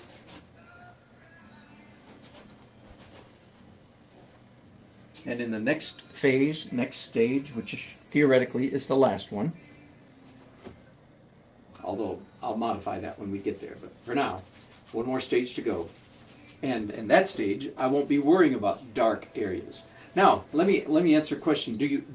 Someone might say to you, well, do you ever, while you're going through your stages, step 1, 2, 3, 4, 5, 6, 12, 13, 14, do you ever discover you missed something? And the answer is, oh, absolutely, all the time. So what do you do then? Well, then you cheat the system. That's all. That's easy. Yeah, in other words, I can go back and do anything I want. Just understand that when I do that, I'm cheating the system. So typically, I want to sort of cover my tracks. I don't want it to be obvious that I have gone back and cheated the system. Does that make sense? I don't want it to be obvious. So I'll just do it very, very, very, very carefully. Usually it's not difficult to do that at all. Okay, let me sit down again. I think I'm done with all that up there. I'm all the way down here to the foreground. And let's get the umpire in black here. Another umpire here in black, and one way over here who's still wearing white. I guess that umpire was standing there in his underwear all that time till now. Now he is appropriately dressed in black. And I'm assuming you can see this down here. I'm not doing the people in the stands. Trying very careful not to get too careful, not to get too fussy. Just leave it quite abstract.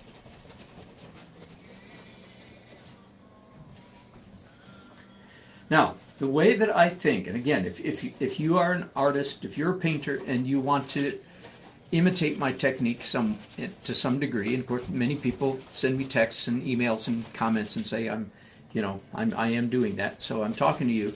The next stage is by far the most difficult for you experienced painters. Here's why. You experienced painters, when you get to the next stage after this one, the final edit or light opaque highlights, at that point you begin painting in a fairly traditional manner. And what happens then is, those of you who paint in a traditional manner, you say, oh, I know how to do this part, and then you take off and cover up way too much area in the final layer. So when I'm teaching a class in this, I have two rules in the next phase, the next stage, two two guidelines that I give. One is I say no more than 15% of the canvas. And I just tried to do the math. My math didn't work out. But I'm thinking that on a canvas this size, a little bit more than that. Maybe 2 pages. Let me see if I've got another piece of, here we go. I'll just fold this one. Maybe this much. Not quite. Smaller than that. Should have any opaque paint on it. Now what that means is when I get to the end of this stage right here, my painting should be 90% finished. I only am going to do 10% of the canvas is going to get any light opaque highlights on it. And I feel like I'm very much within that range on this painting.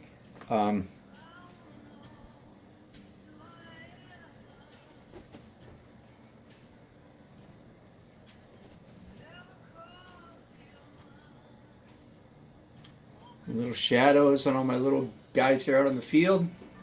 I really had a fun time penciling those guys in pencil.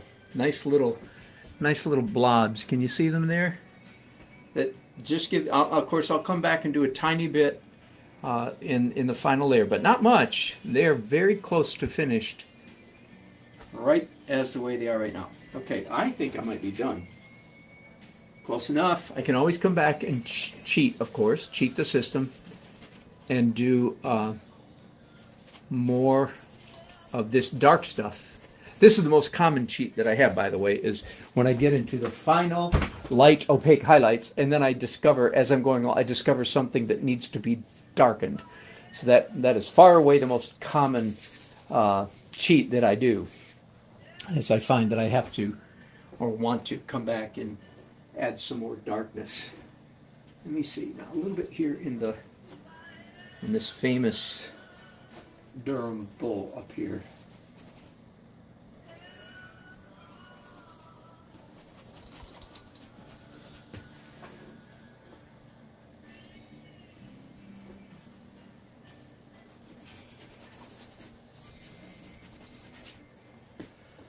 Okay.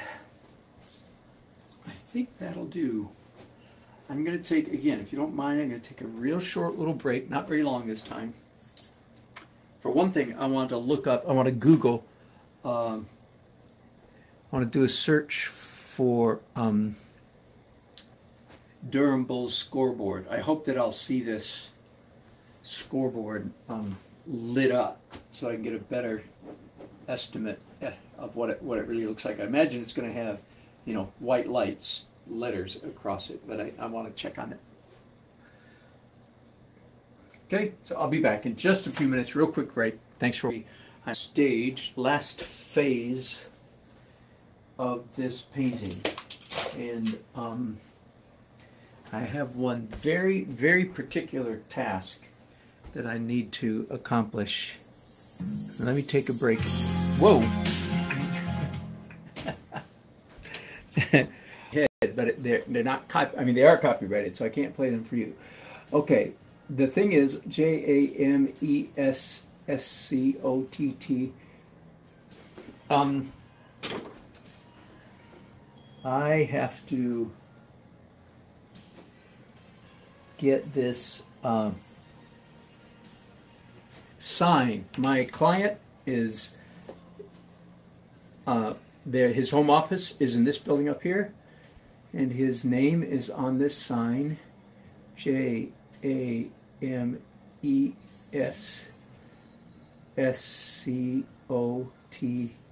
Oh, I'm gonna run out of room. Okay, let me change that here. And that was test number 1. So my hash marks need to be smaller than that. Let's get that changed. Okay. Okay, here we go again. Slightly smaller. JAMES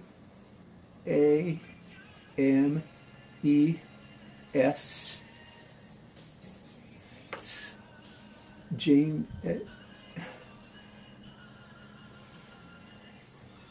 Are you able to see this? Am I zoomed in? No, here we go. Scott. T Ferrin, Ferrin. I promised my client that the sign would be barely legible. Ferr, and then I is skinny. N. There we go. Right. This would be a good primer, perhaps for some of you, about lettering. Let me zoom out here so I can talk to you. Lettering in a painting poses a very specific and particular problem. Here's the mistake. Many times when a student is doing a painting and there's a sign in the painting, Texaco, gas to Exxon, whatever it may be, they turn off their painting brain far too often, and they turn on their penmanship brain. And they go, oh, I know how to do this part, and they write out. They hold their pen the wrong way and write it out. Bad mistake, because then that little bit of the painting doesn't fit all the rest of the painting. Now this is very small up here, so I am going to hold my brush in the Death Control grip. But I'm going to, this is one trick. I'm going, let me see if I can bring you in really close so you can see this even better. Hang on, excuse the rough ride here. There we go. Okay. I have the right number of marks. And I'm going to turn negative paint each letter. So the first name is James. First letter is J. J.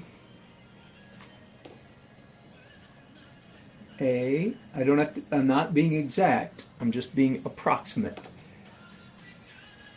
M.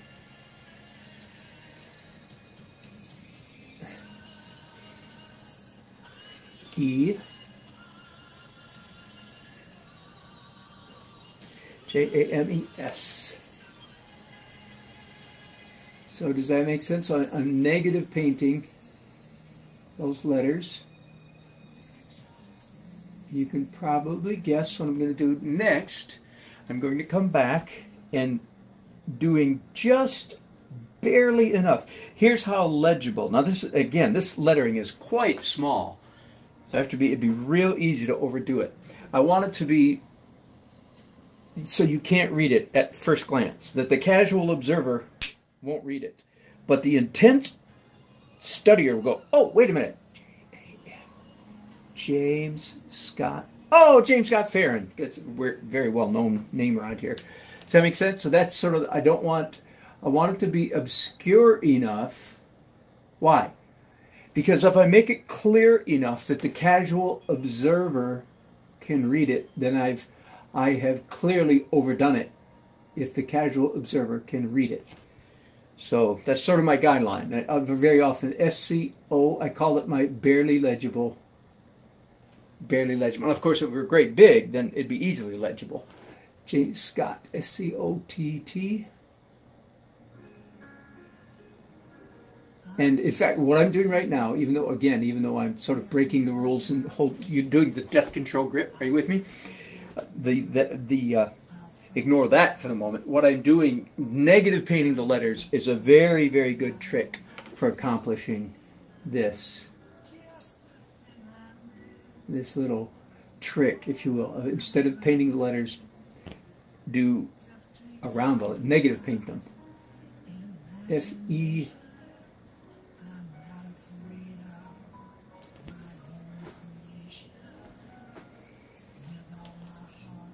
R I, and then a final N. Make the bottom of the letter a little more even. N. And this negative drawing letters is like grade school trick. Every artist has done it just for fun, just playing around. Now, let me look at that. Yeah, I think by the time, I'll tell you what. No, I'm going to let that dry a little while so that when I come back later, again, let me make sure you understand. When I do come back later, I'm not going to take a fine brush like this and very carefully draw each of these letters. That would be way overkill. I'm just a few dots here and there, because that's actually pretty legible right now. That's about the degree of legibility that I want, but it's not the degree of contrast that I want. I want it a little more punchy. There you go. So that's a quick lesson. Let me back you up now to normal view. And now let's final light opaque highlights or final edit. I use both of those terms interchangeably. And by the way, now that I'm into the last layer, let me contradict myself. In the last month or so, I've actually added another layer after this one. So now the final edit is not actually the final layer anymore. But the new final layer is so subtle, I'll let you watch me, but it's so subtle that it's very easy, and that is broken color. I'll describe that later when I get to it, but just know that I have actually, in the last month or so, added a new phase stage, and it's very simple. It doesn't take long, it's really quick and fun, but there is one more layer after this one. Okay, final light opaque highlights or final edit. Now, I say this all the time, but let me repeat myself again. There are 4 options for where to start. You ready? 4 different places you can start. One is traditional oil painting, traditional opaque oil acrylic painting. You start with the furthermost object, which in a landscape is always the sky, and move forward. So option number 1, sky first. Option number 2, start at the focal point and work out from there like in the rings of a target. Start with the bullseye and move out. Number 3, start with the lightest, brightest, whitest thing and then grow slightly darker from there. So for me, the lightest thing in this painting is going to be the sky right down here, a little bit here, a little bit here, a little bit here. Oh, except for there will be the lights on the field, but those are just spots of color, so spots of light. I don't know if that counts. Maybe it does. But lightest, brightest, whitest. Third, if there's any large shape that is just not the right color, then you can start there. Now that third option has been greatly diminished in the last month by the way I'm now doing the fuzz layer, where I'm trying to take care of the whole fuzz layer in. I'm trying to take care of local color in the fuzz layer. That's option number 3, less important now. Option number 4, start. Did I do it? Farther, sky, lightest, focal point, or local color. Those are the 4 options. Start with the sky, farthest thing. Start with the lightest, brightest, whitest thing. Start with focal point, or start with local color.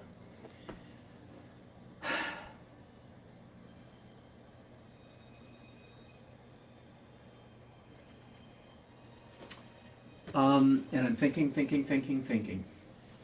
First of all, I'm not sure what the focal point is. Now, I'm not worried about that. I am not worried about that. Our eyes are going very easily from the bull to the field to this corner of the building. Those 3, and I don't think that's a weakness. If I could call this a focal point, that would be it. It's a little bit large for a focal point. So if I pick one spot, it might be the pitcher. And that's okay. So I could start painting right around the pitcher. This time, by the way, I really am saying pitcher. You veterans of my website, of my channel, will know why that's funny. I usually use the word pitcher when I'm ridiculing picture painting. I call it picture painting, but now I really am doing a picture. Anyway, okay. I could start by painting around the pitcher, and then the grass, and go out from there. By the way, and I hope that just already, I'm assuming you can see this well enough in your monitor there. This is supposed to be a plain grass, a smooth grass green field, right? But it's got all this little, even that drip, which I am going to push back a little bit. But all these drips, it's amazing how much, to me, it's amazing how much it doesn't bother the viewer. This is reading very nicely. It would be a huge mistake, in my opinion, to come in here and start slapping down thick, opaque green paint. Oh my goodness. And covering up all this loveliness. Are you kidding? No way am I going to do it. I'm going to push it back. Like these two drips and that one right there are a little bit much, so I'm going to push them back a little bit. Anyway, that's one option. The other option is the sky. And again, let me just think about this for a minute.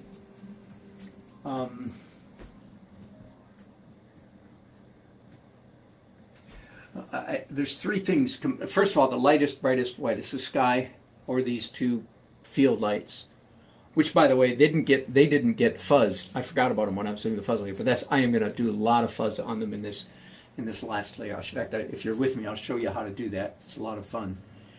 And this building, not almost, it fits that description of I've got to get the local color nailed down on this building. Mostly the yellow brick. It's there, but it's all messy. The messiness of this building is bothering me a little bit. See, all the other buildings are a little bit more nailed down. All this is pretty solid drawing. And this is drawn well. It's just too messy. So that would be one option. That would be the fourth, the local color option. You know what? I've talked myself into focal point. I'm going to start with the green grass. For some reason, it's very intuitive. This is not like a right or wrong. This is just, what do I feel like doing? And evidently, I feel like, I keep coming back to this, to the grass. I'm actually lowering my painting just a little bit. I'll lower you guys a little bit too, so you can still see things. I like my new tripod, by the way. It allows me to give you, I can go high, and you could look down on a painting, which, believe it or not, I know you're still getting a lot of glare right up here, but because you're looking down, you're getting much less glare than you used to. Okay, now, just for what it's worth, remember my reference over here? Both of these have are taking a way back seat now to this. This painting, the real painting, I'm pointing here to this. The painting is trumping this stuff. So I'm going to leave this here, but I don't have to pay nearly as much attention to that now as I did in the early stages of the painting. And I put my easel down so that I can sit down here. You paint better standing up. I think that's a truism. I think that's just true. But you paint better standing up until your feet are really sore, and then you don't paint better standing up anymore. So, so I'm going to take it easy, sit down. Okay, now this is fun. Whew, here we go. Last, final edit. Summary statement. The canvas itself, the painting as it is right now, tells me what colors to mix on my palette. That makes sense? I know you're getting a wonderful view of the top, shiny top of my head. Sorry about that. But that's just the way it goes. Can I zoom in a little bit to the painting? A little bit. Okay. I'm mixing up on my palette here. So, of course, at this point, almost everything is opaque. Almost everything is opaque. Which means it has white in it. Or yellow ochre, or one of my favorite, Naples yellow. I love me some Naples yellow. But the point is, I'm trying to match what's already here. Let's see how close I am. Nope, needs a little more yellow in it. Let's try that now. Yeah, that'll do. It's a little bit bright, but I think I can live with it.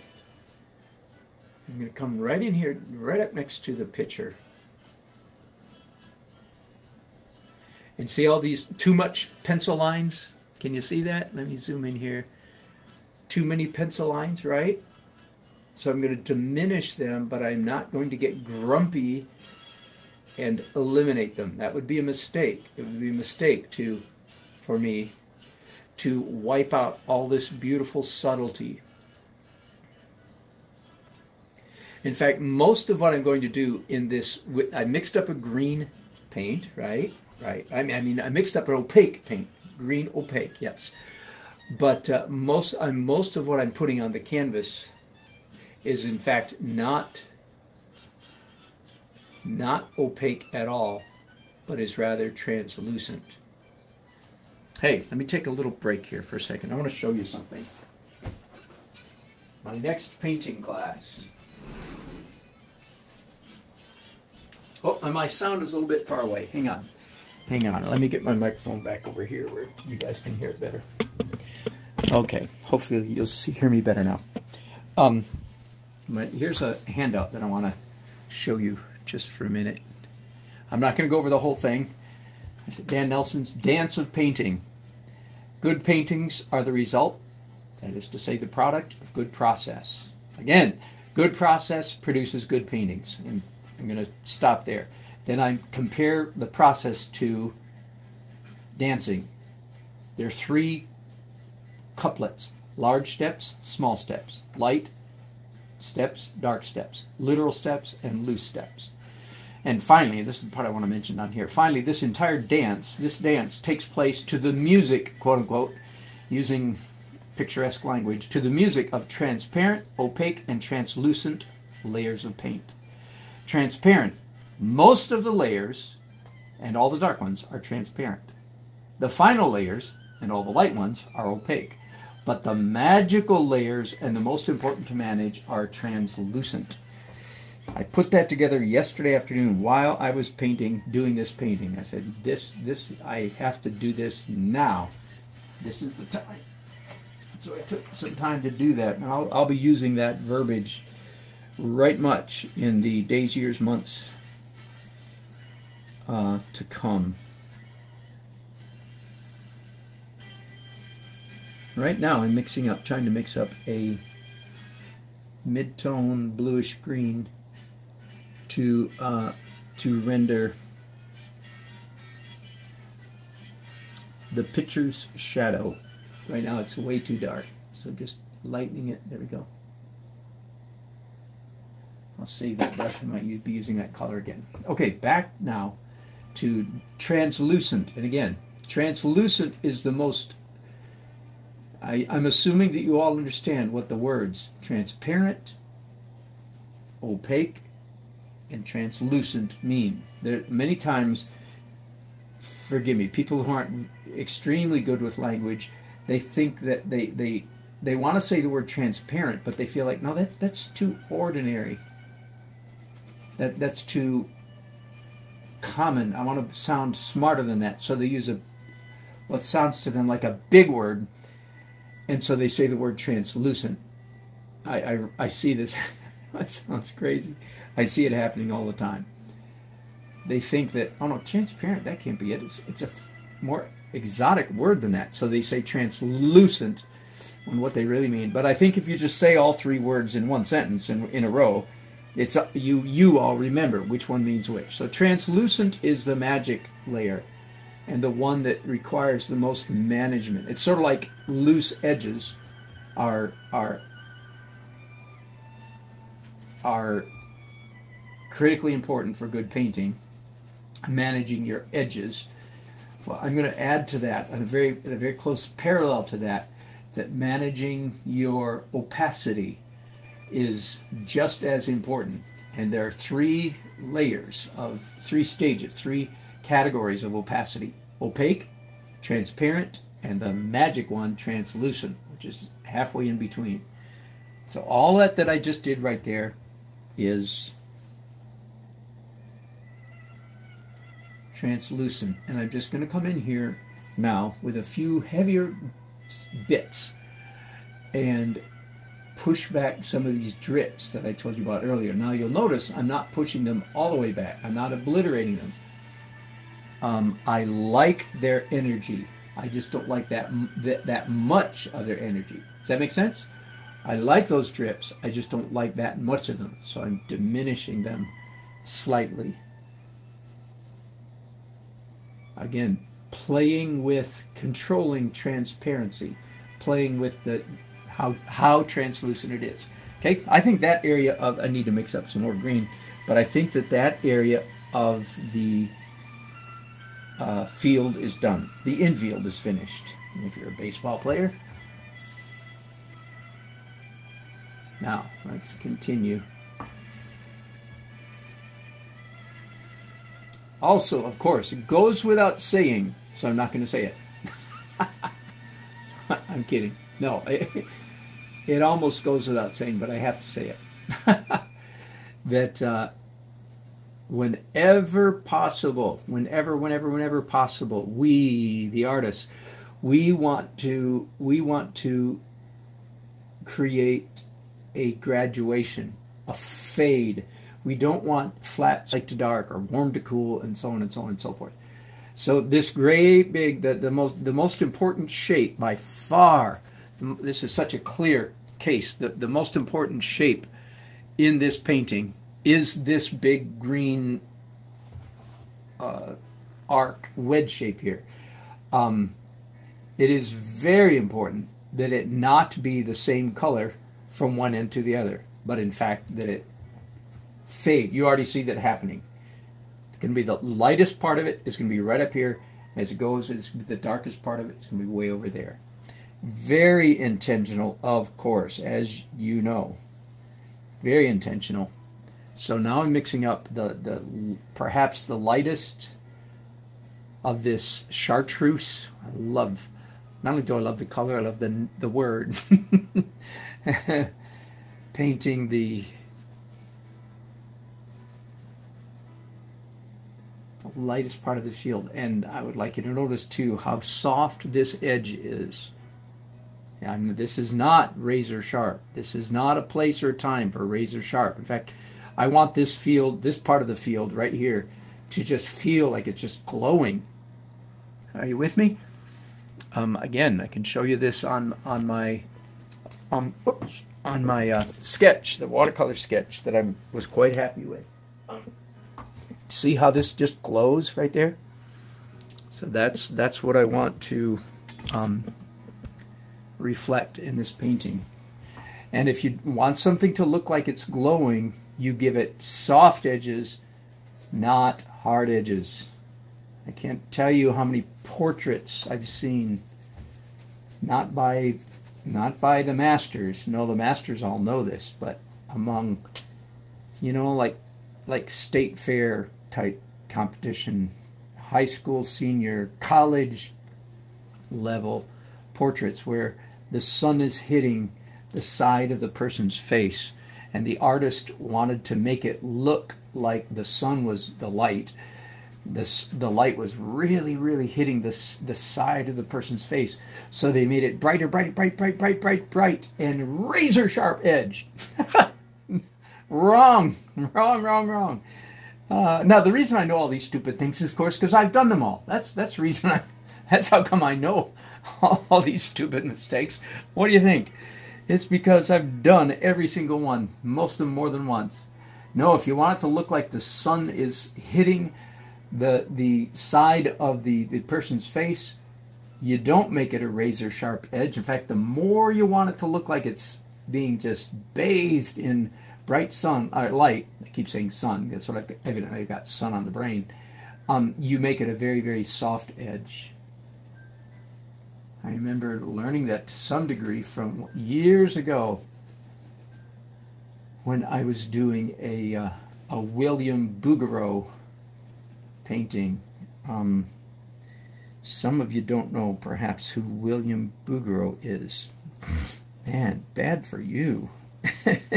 You've seen his stuff, you just don't know the name, that's all. French, 1890, the absolute zenith of the Salon school of painting in the 19th century Salon, against which all the Impressionists and all the modern artists were rebelling, was the Salon school. But now that the rebellion is over, we're able to go back and appreciate Bouguereau and his compatriots for the consummate skill that they demonstrated. In fact, it has taken serious scholars a lot of work to try to get back to and rediscover the tricks that these men knew that had been handed down to them for generations, and it was lost in a single generation because of the temper tantrum of the art world in the 20th century. Temper tantrum, I do believe that is the best. Now, it was in a sense, it was a tantrum we had to go through, but now that we're through it, where we can go back. Hey, now just for fun, guys, hang on for just a second. Since I'm talking about, let me go get that Bouguereau painting. It's right out here in the hallway. I'm just stepping out right outside my door and pull it off the wall.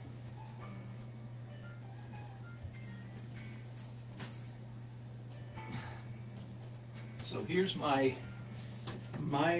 copy of a William Bouguereau painting. I did this under the tutelage of Tom here in Raleigh in 1998-99. Let me see if I can get this. If it'll fit on this easel or not. Some of you have seen this before, and it's certainly right there on my website. You can see it. Let me raise you up again so you won't get quite so much glare. So, sorry for the glare. But I made a few improvements. I know that sounds arrogant, but it's true. I made a few improvements on Bouguereau's face. But I want you to see the softness of like this bare foot. The glow, I don't know if you can see it, the glow from that foot extends nearly, I'll say half an inch out into the dark background. The glow, you may not be able to see it on your monitor. Same thing down here. Now, when you get real close to the skin, the glow is very intense, but it's very soft-edged. You see that? And so I was copying Bouguereau carefully, of course, and so because I was copying, taking very careful note. Again, the glow up here. I know, sorry about that horrible glare that you're getting. Let me see if I can move you a little bit. There we go. There we go. So again, the glow up here. Do you see how here's the dark, and here's this is a number. If this is a number 9.5 value or a 10, this is a 8, maybe even a 7.5, right along with her hair. Anyway, this was a delightful exercise for me. Hey, here's a funny little bit of trivia, and I think only someone who had painted this could see. There's actually a mistake. There's actually, now one thing is clear, right? Bouguereau could use this woman, he could sit this woman down. He used, whoever she is, he used her for several models, in several paintings. But he couldn't get a baby to float. So the baby is largely pieced together from several models, right? Right. No I mean, maybe, no, he had cameras in 1890. But there's a clear mistake, and that is, the light is coming from exactly this direction, and the baby's arm is coming from back there by the shoulder, forearm coming all the way to the woman's head. There's no way in the world that this arm cannot be casting a shadow across the baby's chest, right about there. There ought to be a big shadow of the baby's arm right there, and there is none. That's called a mistake. I just think that's pretty funny. So anyway, there's my William Bouguereau knockoff. Yeah, painting, copying old masters is one of the best. So I finished this in 2003, but it sat in my studio for 2 years, completely unfinished before I finished it. And then I'd started it in 98 or 99. So 4 years from start to finish. And I guess I'm estimating about 200 hours of painting, just to give you some idea in this painting. Okay, enough of that. That's just for fun. But the point I wanted to show off. I wanted to show off. The point was I wanted to talk about that glow. Okay, if you want something to look like it's glowing, you give it a very, very soft edge. Okay, back to the now. From the sublime to the ridiculous, I'm not sure.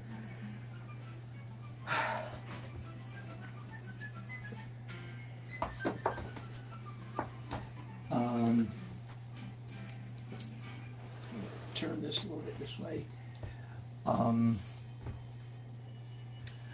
trying to decide whether to go darker green, or come back and do. Keep hitting you. Sorry about that.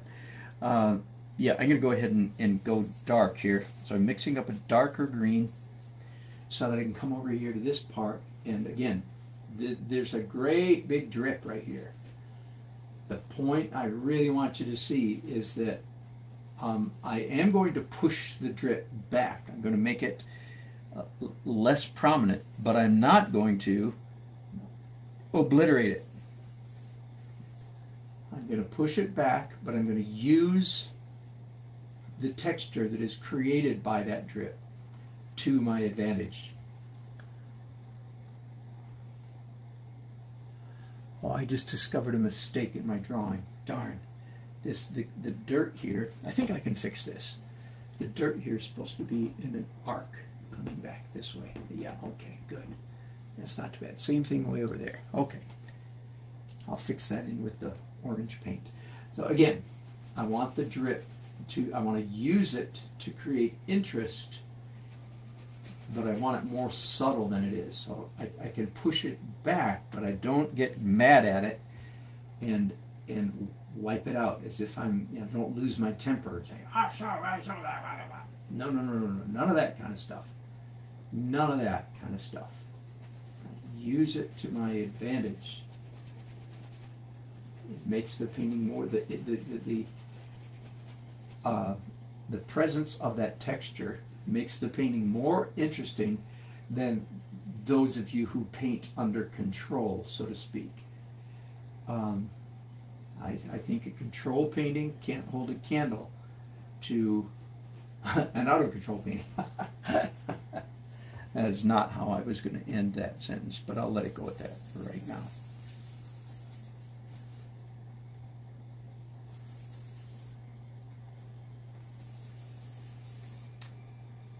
Making it a darker, one more time, maybe for the last time, a darker green. So I go all the way in here to the corner. There's a real fine line between loose and unfinished. You don't want your viewers to feel like, well, you just quit at some point. You want them to feel like you finished, but you don't want to get tight way over there at the edge. Okay, tell you what, let me, while I'm here, pardon my shiny head. We've got beautiful afternoon sun streaming in my studio window to my right over there. Okay, clean brushes. Again, I repeat myself so many times, but let me say this again.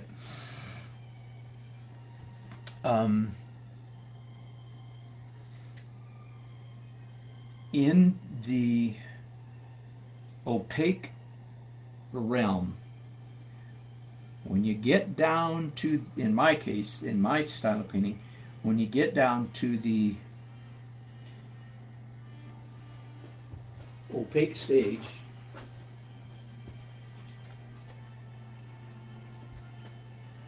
then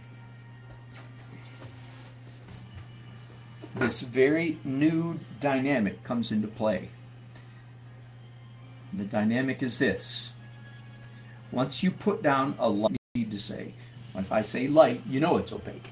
Once you put down a light color, it's almost always a good idea to come back and do a slightly lighter opaque color on top of what you just put down. Slightly is the word. So I'm trying to mix up here a green that is just slightly lighter than what's over here. Oops, that's a little bit too light. That doesn't qualify as slight. That's too strong. So I should be able to blend that in with the right. There we go. That's about right. There we go. Okay, now I'm doing it here on a huge piece of the painting, but this applies just as much to little tiny bits of the painting as well as it does to great big pieces. Of course, this gives me just one more chance to draw this left fielder out here.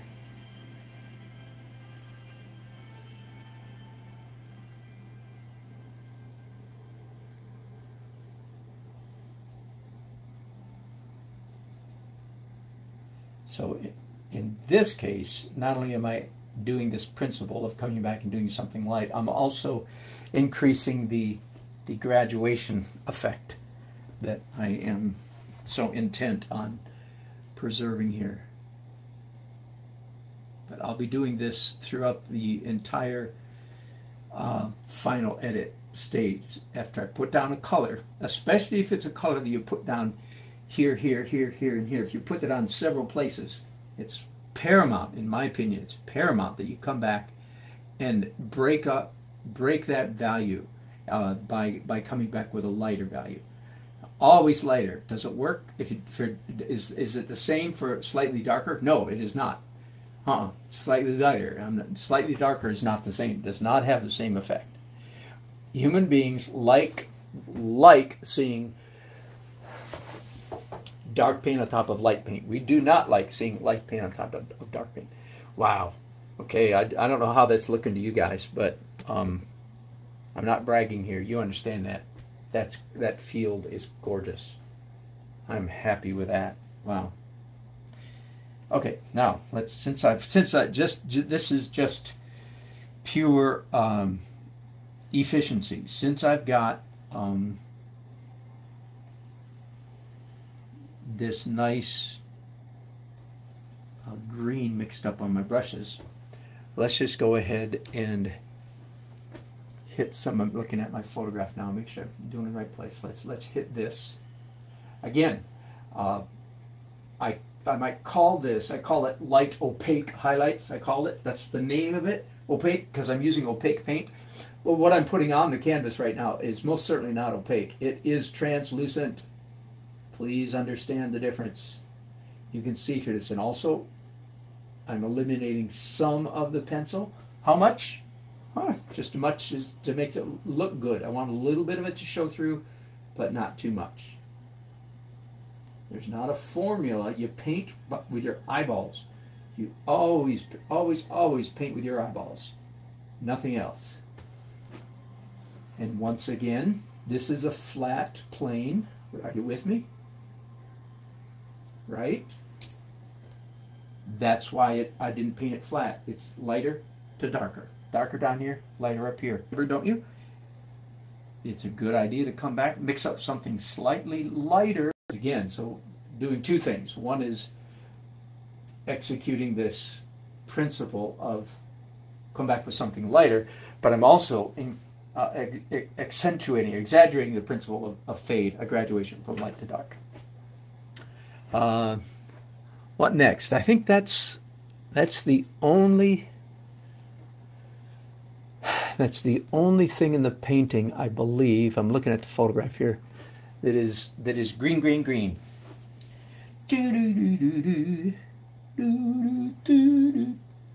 Some. But let's move on to again, just for efficiency, I'm just going to stick with the green theme for a little while here, just so I don't have to clean brushes and stuff like that. So I'm mixing up a darker and duller green for be a little bit more.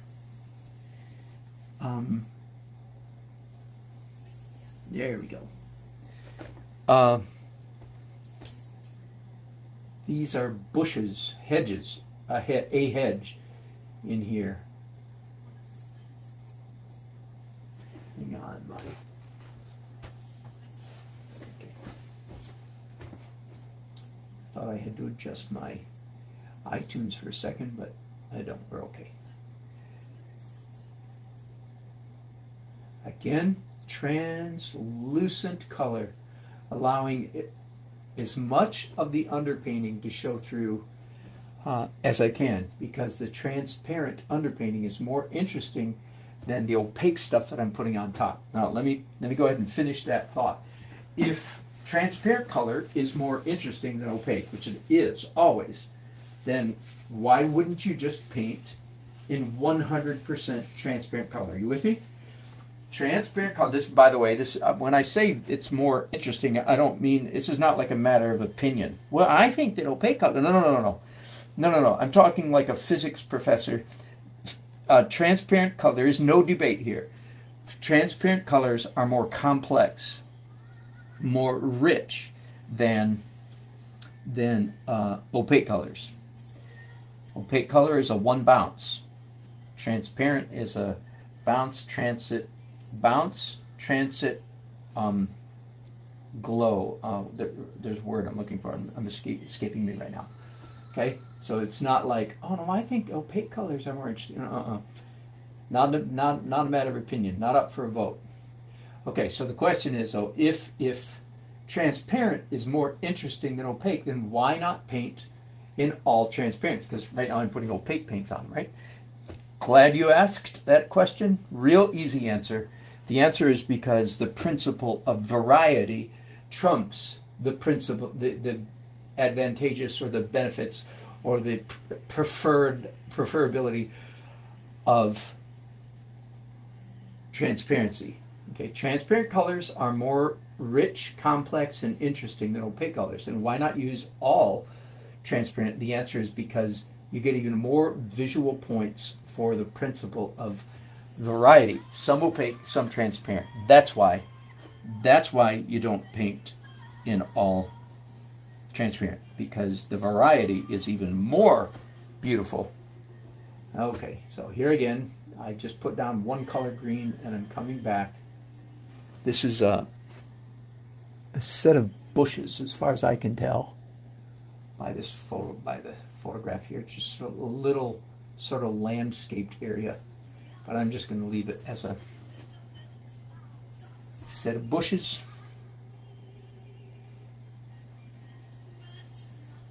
And then coming back to this section, I'm not sure what this is supposed to be. Again, it's just an interesting arrangement of bushes as far as I can tell. I don't think it's a letter A or the letter H or anything. It doesn't quite make it.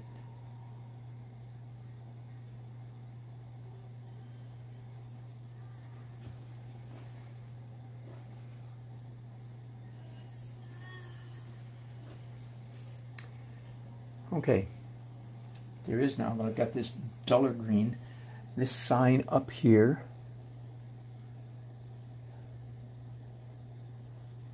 Is definitely, whoops, not that far up, sorry. Mistake, down here, this is green. Yeah, there we go. So I'm going to paint with a rag now and try to remove some of this green that I just put up here a minute ago. There we go. I use that expression a lot when I'm teaching. Paint with a rag. Anytime you have to wipe, if you have to wipe something off your canvas, you don't do it with that grumpy, oh, rucka shaka rucka, I made a mistake attitude. Not at all. You paint with a rag. That means you don't go, that's not painting, that's just wiping off. So you have to go slow to it, if you catch my drift. Okay, there's some greenery, trees over here. Again, I'm looking at the photograph, going back and forth.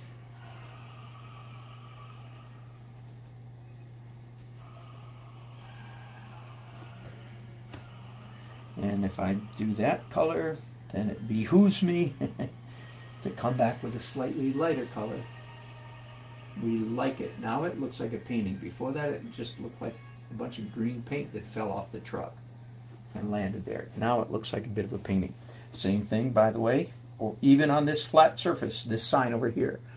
I don't want it to be flat. I want it to graduate from lighter to darker. I don't want... Now, of course, you get carried away. At some point, something's got to be flat, but as much as possible, make everything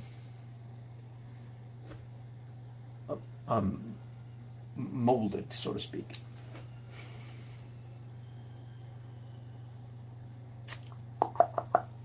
Okay, I think I'm just about ready for a little break here. Thank you for your company. But what I'm doing now is almost going to get a little boring. This dark green, by the way, is almost perfectly finished. All I need to do in here is come in some of the delightful extraneous marks. I just need to push them back a little bit. Like this red swoosh, there, and there. I love them.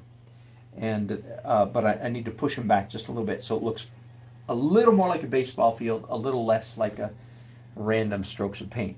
But I'm not going to cover them up. I'm going to just push them back a little bit. Likewise, the dirt here needs to get quite a bit brighter, brighter, and I might tackle that next. When I have that finished, then the focal point of the painting will be done, with little bits on the players, and I can begin to branch out from there. Okay, but I want to paint by myself for a little while. I'll bring you back in before I finish the painting. I appreciate your company very much. And as I said, I'll bring you back. I really am hoping I can keep up my energy and finish this painting tonight. It's 5:45 in the evening here where I am. So I've got my work cut out for me to finish. I would guess that I've got 2.5 more hours of work on the painting.